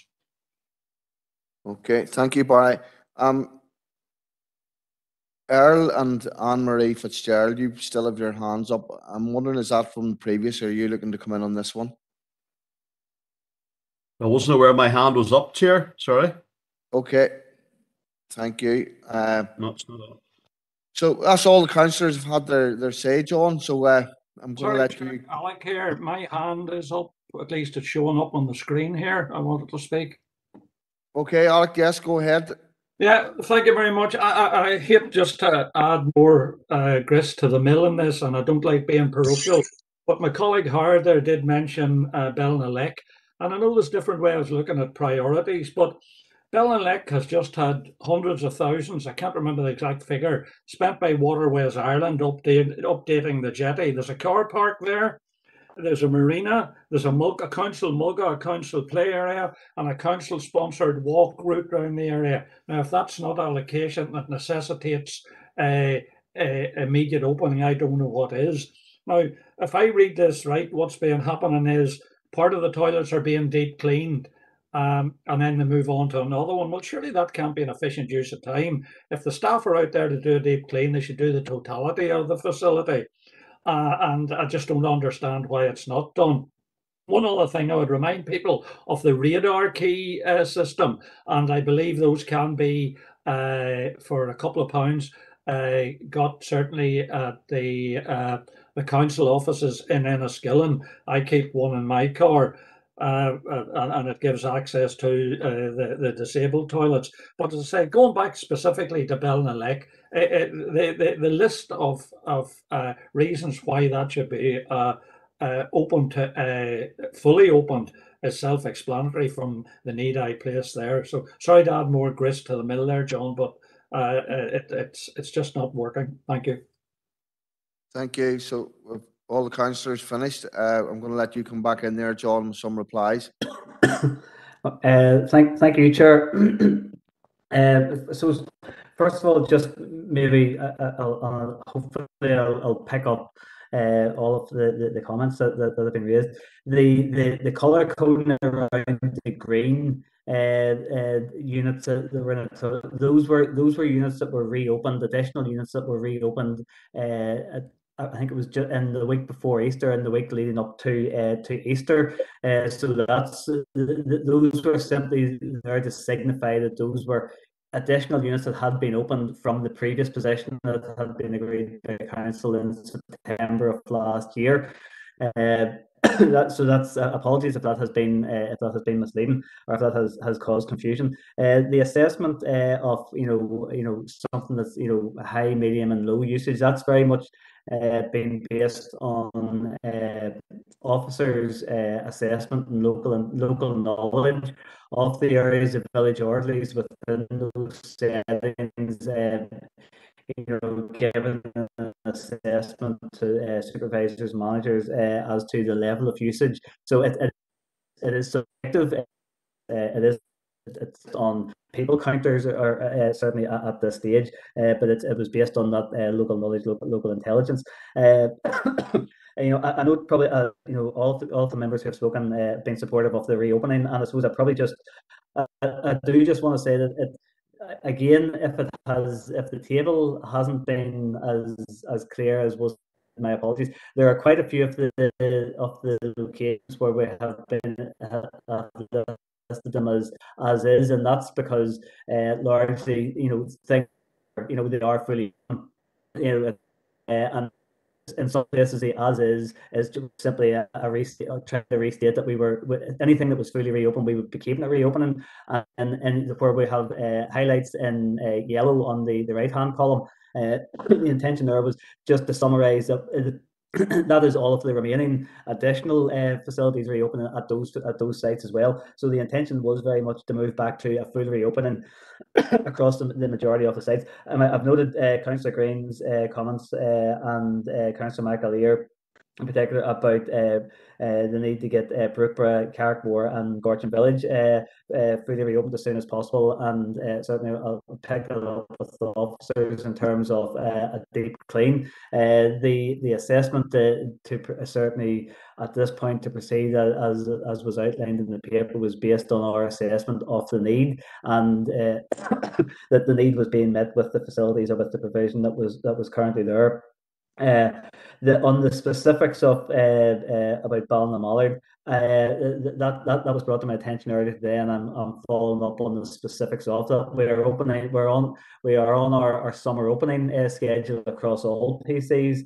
And we have been for several months now, so that would mean that our PC facilities should be open from 8 o'clock in the morning to 8 o'clock every evening. But I will follow up and come back to Councillor Wilson on the specifics, as if there was any particular issue in Ballinamollard on the occasion that somebody has visited that particular facility. So there was just if I go down for the radar key system, as Councillor Bird, is available at a number of locations across the district, and we are rolling out a programme to further extend the provision of radar keys across the public convenience estate, and I've seen increases in that over the course of the last year, with more radar facilities to be installed during the coming year, and look to roll out improvements across the public convenience estate over the next number of years, subject to business cases and economic appraisal. Then we would expect to see radar provision moving to 100% across the public convenience estate. I'm going to say, hopefully, I think the final comment there was specifically around the inquiry from Councillor Armstrong about energy consumption, and I suppose trying to get just what that's referring to is that as we have, as part of our commitment to climate change, as part of the rollout of the estate strategy, we look to monitor energy consumption, whether that's water and the electricity across all of our estate. Now certainly PCs would be amongst the lower usage units on the estate, but nonetheless, because we have so many PCs across the district, when we look at them collectively, they do make a contribution, a significant contribution to our overall energy consumption. So as we get more facilities reopened, that will give us a better understanding of what the energy usage is across the entirety of the PC estate, and as we then roll out. We'll hopefully roll out a capital improvement program this year and in future years that will give us more, a better understanding of what the energy efficiency measures might be. So whether that's around water and energy and electricity and use of solar panels and auto switches and alternative approaches to cleaning, arrangement, sterilization. And all of those technologies can be incorporated into future capital improvement projects. Sorry if I've galloped through those points, but I hope that has covered the most of the issues that members had raised, and hopefully maybe removed any confusion that we are very much on the path to getting all of the PCs. So there were a couple of exceptions. Members have highlighted those around the Brookbrook, Carrickmore, and Gortin. And certainly, we'll take those offline, take members' comments on board, and pick them up with officers as part of the programme for deep cleans. That is, as we've said, the programme of deep cleans. It's not maybe. Again, apologies, Councillor Bird, if I gave the wrong impression. Yes, when units are being cleaned. That they are being reopened. It's not a case that we do one unit and then move on to the next and then come back to something else later on. The deep cleans are being undertaken as quickly as possible. We have a contractor working through that process over the last couple of weeks, and we'll continue to work through it at pace over the remaining weeks to the week starting the 4th of July. Thank you, John. I'm looking somebody to first of all propose the noting of that information from John about the public conveniences. Chair, if I could just come in on a point of information, please. Quickly. Thank you. Just to say that actually it's occurred to me that in Ballymallard it may be a resource issue that I know that the street orderly has been off with ill health. And I know there's been temporary cover provided locally, and that the residents are grateful for that. But I think that may have contributed to the toilets being closed. Thank you, Chair. Thank you, Diana. So, of Councillor Mary Gardy proposing and Councillor Robert Irvine seconding. Seamus, you had made a proposal. Are you happy with John's reply to you at this stage, or do you want your proposal put to the committee? It was seconded by Councillor Anthony Feely. Well, as long as John has taken it that there's a proposal and seconded for it to reopen, I am happy enough. If he's taken it that the deep clean will be done, as I said, ASAP, and it's got reopened, I'm happy enough if that's what he's saying. I'm happy with that. Is that what you're telling them, John? Yeah. Yes, that's. I've noted members' comments about those additional. It was, I think, it was a handful or less than a handful of those facilities, and say members have highlighted them for Carrickmore and Gortin Village. So we'll pick that up as part of the programmed deep cleans. Okay, thank you, John. Thank you very much, Seamus. So that's that item passed, and we'll move on to agenda item 8.1, and again, this is for noting. This is John Boyle. It's on the Building Control and Licensing Report. Thank you, Chair. Yes, it's the standard monthly report in relation to licensing, and it's just a recommendation that the Council notes the report on building control and licensing actions for the period 21st of April to the 23rd of May. Okay, I'm seeing Councillor Earl Thompson indicating there. Thank you, Chair. Thanks to Director Boyle again. Happy to propose a recommendation, Chair. Thank you. Thank you, Earl. And back to the Chamber, Councillor Robert Irvine. Yeah, happy to second that proposal. Thank you, Chair. Okay, thank you. I'm seeing a number of hands up here. Sean Clark, your hand hasn't been up before. Chair, I'm obviously having technical problems because I wanted to talk about the toilet issue, but it's gone. But so probably Yes. I'm probably out of the. We'll not take any smutty jokes from the chamber, please. Right. John, they're trying to say things here. I'm just glad you can't hear them. Yeah. Sorry about that, Sean. If you're not getting in again, please shout out and we'll let you in at a later stage. Okay. Councillor, Gone, so we'll move on. okay, thank you. Councillor Maguire, I'm seeing your hand up there as well. Good, John. Again, I just want to voice my concern and again put on record that I see that the attacks on people has gone up to 6 on the dog stats, and it's just expressed my concern at that. There is another one there. The attacks on other animals is 4. As I say, we do our best to provide the services for dog owners and advise them as best we can. But I think we must highlight attacks on people at 6 is quite concerning. And again, I think I did request before, and I know we can't get all details of all attacks, but as I think I remember yourself, Chair, raised an issue about quite a severe attack on a person. The extent to the attacks, has anyone been hospitalized, or the major attacks, or are the what could be considered minor attacks? But any attack by a dog that's not under the proper control of its owner, I think, is of concern to us as councillors. Just to raise that issue again, Councillor Gurmagat. I left it.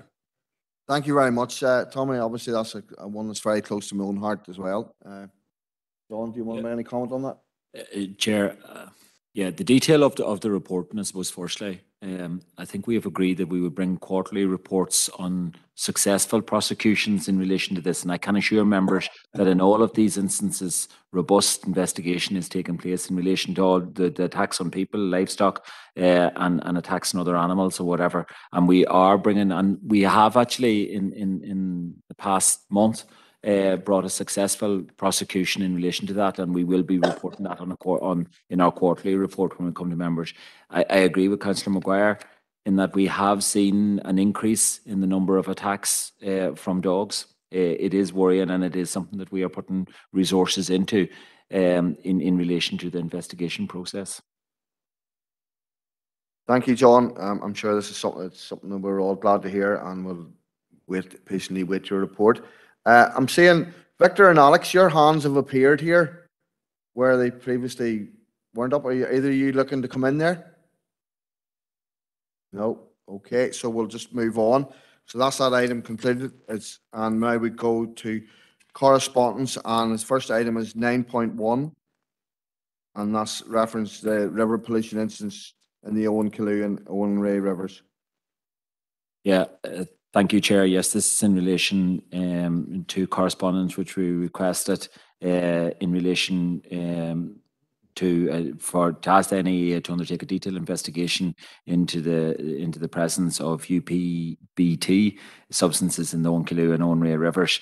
You will note that the NIA have said that the main route of entry of these substances is via aerial deposition, and therefore cannot be linked to any specific river pollution. And in relation to that, they are saying that sampling of more sites would not generate a substantially different or more information data set, and therefore will not be conducting a further detailed investigation as we requested. Okay, thank you, John. Councillor Emmett McAleer, you're indicating there. Thank you, Chair. Yeah, needless to say, I'm not impressed with the content of the letter, but then again, there's very little that this organisation does that does impress me. Unfortunately, I think the notes within the letter in terms of responses made by the NIA really flatter to deceive. The correspondence that we received initially on the first 2 dates that are noted in the response, we had actually tried to get a meeting with them to clarify and to follow up on the lack of information really contained in those responses. And the meeting that we did have with the 2 people mentioned on the 4th of April was completely underwhelming. Now, there was from memory a 6-point agenda attached to that meeting, that wasn't followed, and the responses that we got and the detail that we got was less than impressive. So I'm not going to rehash our original request because it's obvious how helpful they have been in terms of this so far. But I would raise, and I'm content to note the correspondence here, but I would also raise a proposal that we contact NIA to request if any samples were taken for the survey that they mentioned downstream of Dalradian's discharge into the Owen Killew River, because that hasn't been mentioned in any of the response they've got. The idea that these substances are being kind of fobbed off as being something that were widely used for decades before their toxicity became known. It's really just trying to shrug their shoulders and deny all knowledge of what's going on here. There's a cause for the pollution right across the north that we're seeing in our rivers and our waterways, and not just here but elsewhere. And we want to find out what that is and how we can prevent it and how we can remedy it. And that's not being addressed by this organisation. So I would like to raise that specific question with them, and I'm proposing that's what we do. Thank you, Chair. Thank you, Emmett. Councillor Donal O'Coffey. Sorry, Chair. Yeah, just happy to second that proposal from Councillor McAleer. I entirely concur. This is a shrugging of the shoulders. There's nothing we can do. There's no causative origins of any of these pollutants, which were never present previous. But no investigations, no one's ever going to be held to account for despoilation with permanent toxins being injected into our rivers, into the soil. It's disgraceful. But as Councillor McAleer said, Northern Environment Agency is part of the apparatus of the Department for Agriculture. Prior to that, it was part of the apparatus of Department of Environment, and that those were decisions made specifically to prevent independent scrutiny of anything in terms of government, but also in terms of vested private for-profit interests out there who are despoiling our planet and our environment from loads of money, and nothing is going to be done about it. Thank you, Chair. Okay, Donal, are you happy to second Emmett's noting? I did, yeah. Sorry, second the noting as well. Thank you. Okay, thank you, Donal. And I'm not seeing anybody else indicating. Is there anybody else? No, so we'll take that as noted. And now we have a letter from the Department of Infrastructure around the proposed amendment to parking place restrictions in Paget Lane, Ann Street and Wellington Place, Enniskillen. Yes, Chair, yes, this one and indeed the next one in relation to Castle Street in Irvinstown is just an amendment or a proposed amendment. The Paget Lane and Wellington Place is from 1 hour no return parking to 1 hour no return in 2 hours. And that the status in line with similar parking restrictions in Enniskillen. And the issue in Castle Street in Irvinstown is what is currently 1 hour no return within 2 hours, to change it to a no waiting at any time, except for loading and unloading. For noting, Chair. Thank you.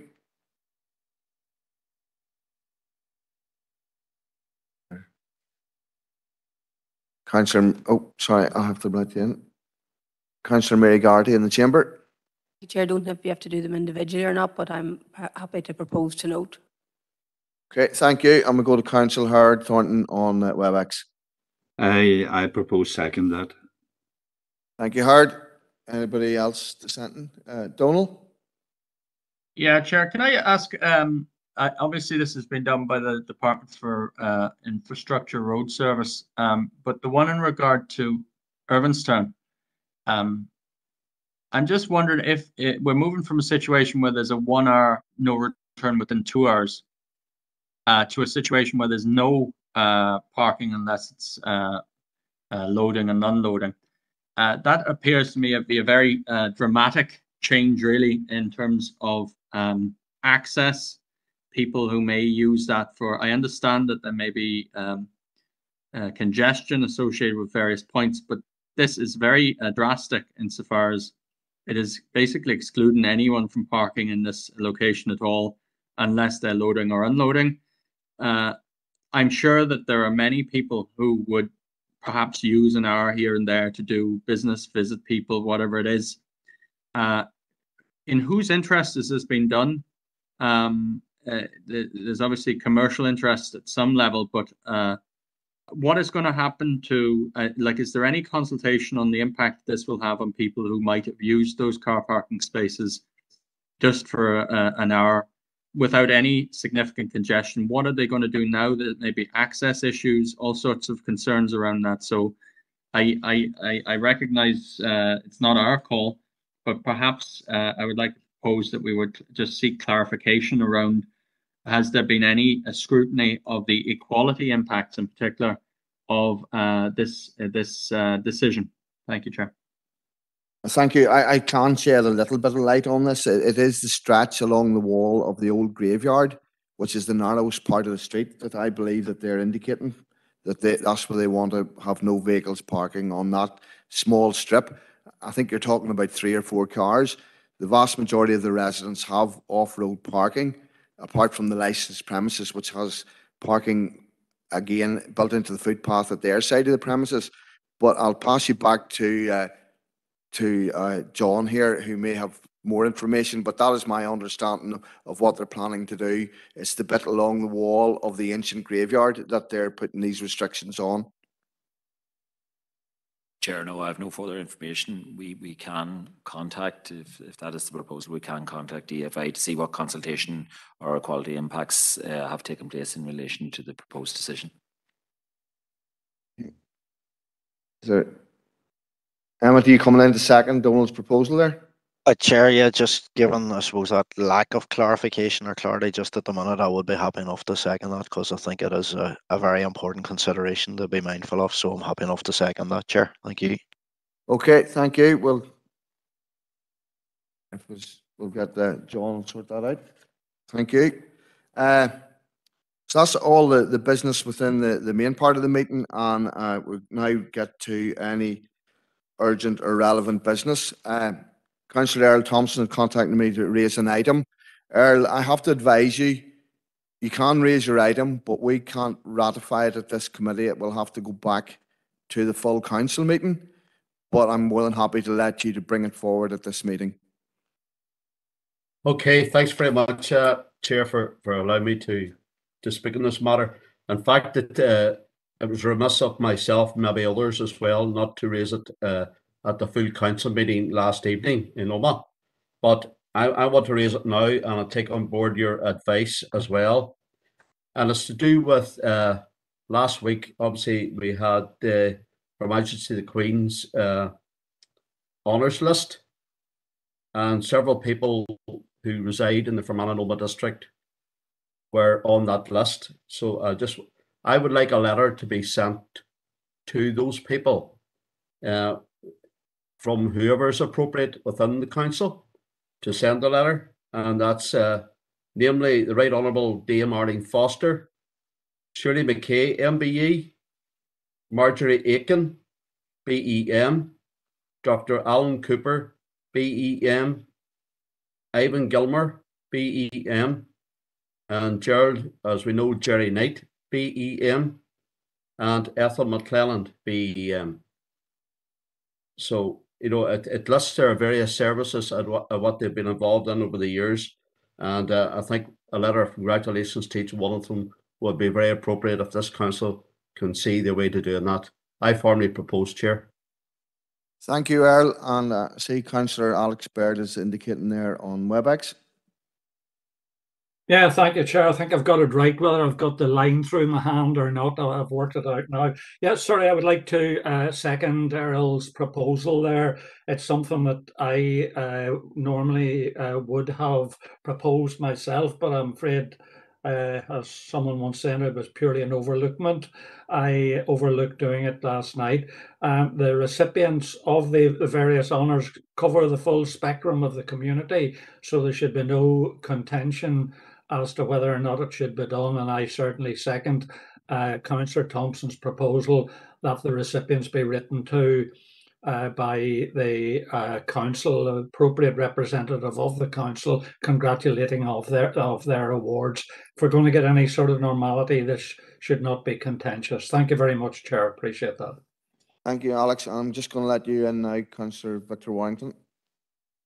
Thank you. Can I ask Councillor Thompson and Councillor Baird if they would include Ian Lendrum in that, albeit Ian he was recognised for his work with the coronavirus support group that he spearheaded, and that was based in Fimmeltown, but it covered a lot of people in the surrounding area of Earn East and Earn North, and Ian himself actually lives in Earn North and Clabby. So can I ask that Ian is included in them letters as well? Thank you.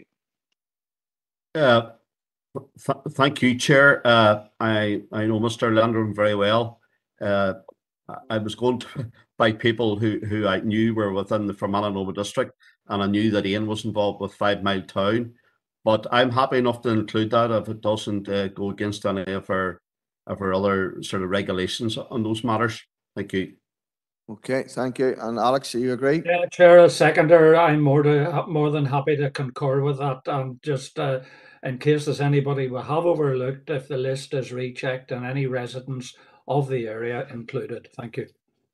Thank you, Alex. And I'm going to allow Councillor Barry McElduff, the Chair of the Council, to come in now. Okay, thank you, Chair. Certainly, I've heard what the proposal and seconder have said, and I will sit down with the Chief Executive to ensure that the necessary and appropriate arrangements are made, to recognise achievements like this. Thank you. Thank you very much, Chair. That's very kind of you. So that we can pick it then that's going to be expedited from this meeting. So thank you very much, Chair, on doing that. Thank you, Chair. Okay, we're Chair, now. Sorry, just quick word. Can I just thank you all for that? And also, can I did say it before the commencement of the meeting, and I want to wish you well in your year ahead as Chair of this committee. Thank you, Chair. Okay, thank you, Earl. Now, can I ask somebody? We're going to squeeze in here. Can we go into confidential matters? We have Councillor Robert Irvine and Councillor Anthony Feely. Sorry, I can't see over the top of that speaker. Really sorry. Put your hand up good and high. So if we can just stop the recording there.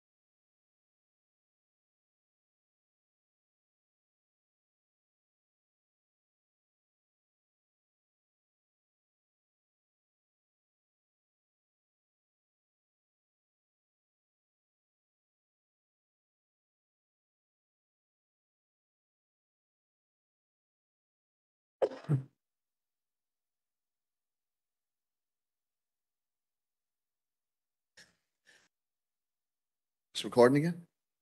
Okay, thank you. I've just come out of confidential. I'm going to ask Director John Boyle to sum up matters discussed under confidential. Chair, whilst in committee, members consider the confidential minutes of the 4th of May, and there were no matters arising. Members also approved the revision of a sales price for formerly approved disposal of a former civic amenity site. Thank you, Chair. Thank you very much, John, and thank you to the two Johns, and I wish John News a speedy recovery. As you can hear there, he's got a good old bark on him, and we wish him a speedy recovery, and it's good to see John Boyle back following his illness.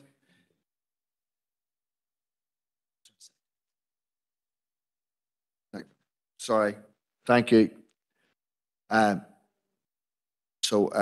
you very much, everybody. I've managed to stumble my way through my first meeting here, so we've just made it inside the time with the 5 minutes we lost with our technical issue.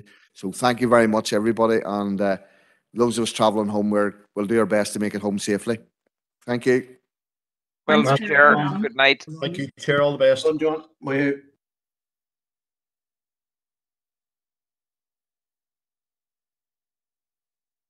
Well done, John, and good luck in the year ahead, John McCloughley, man.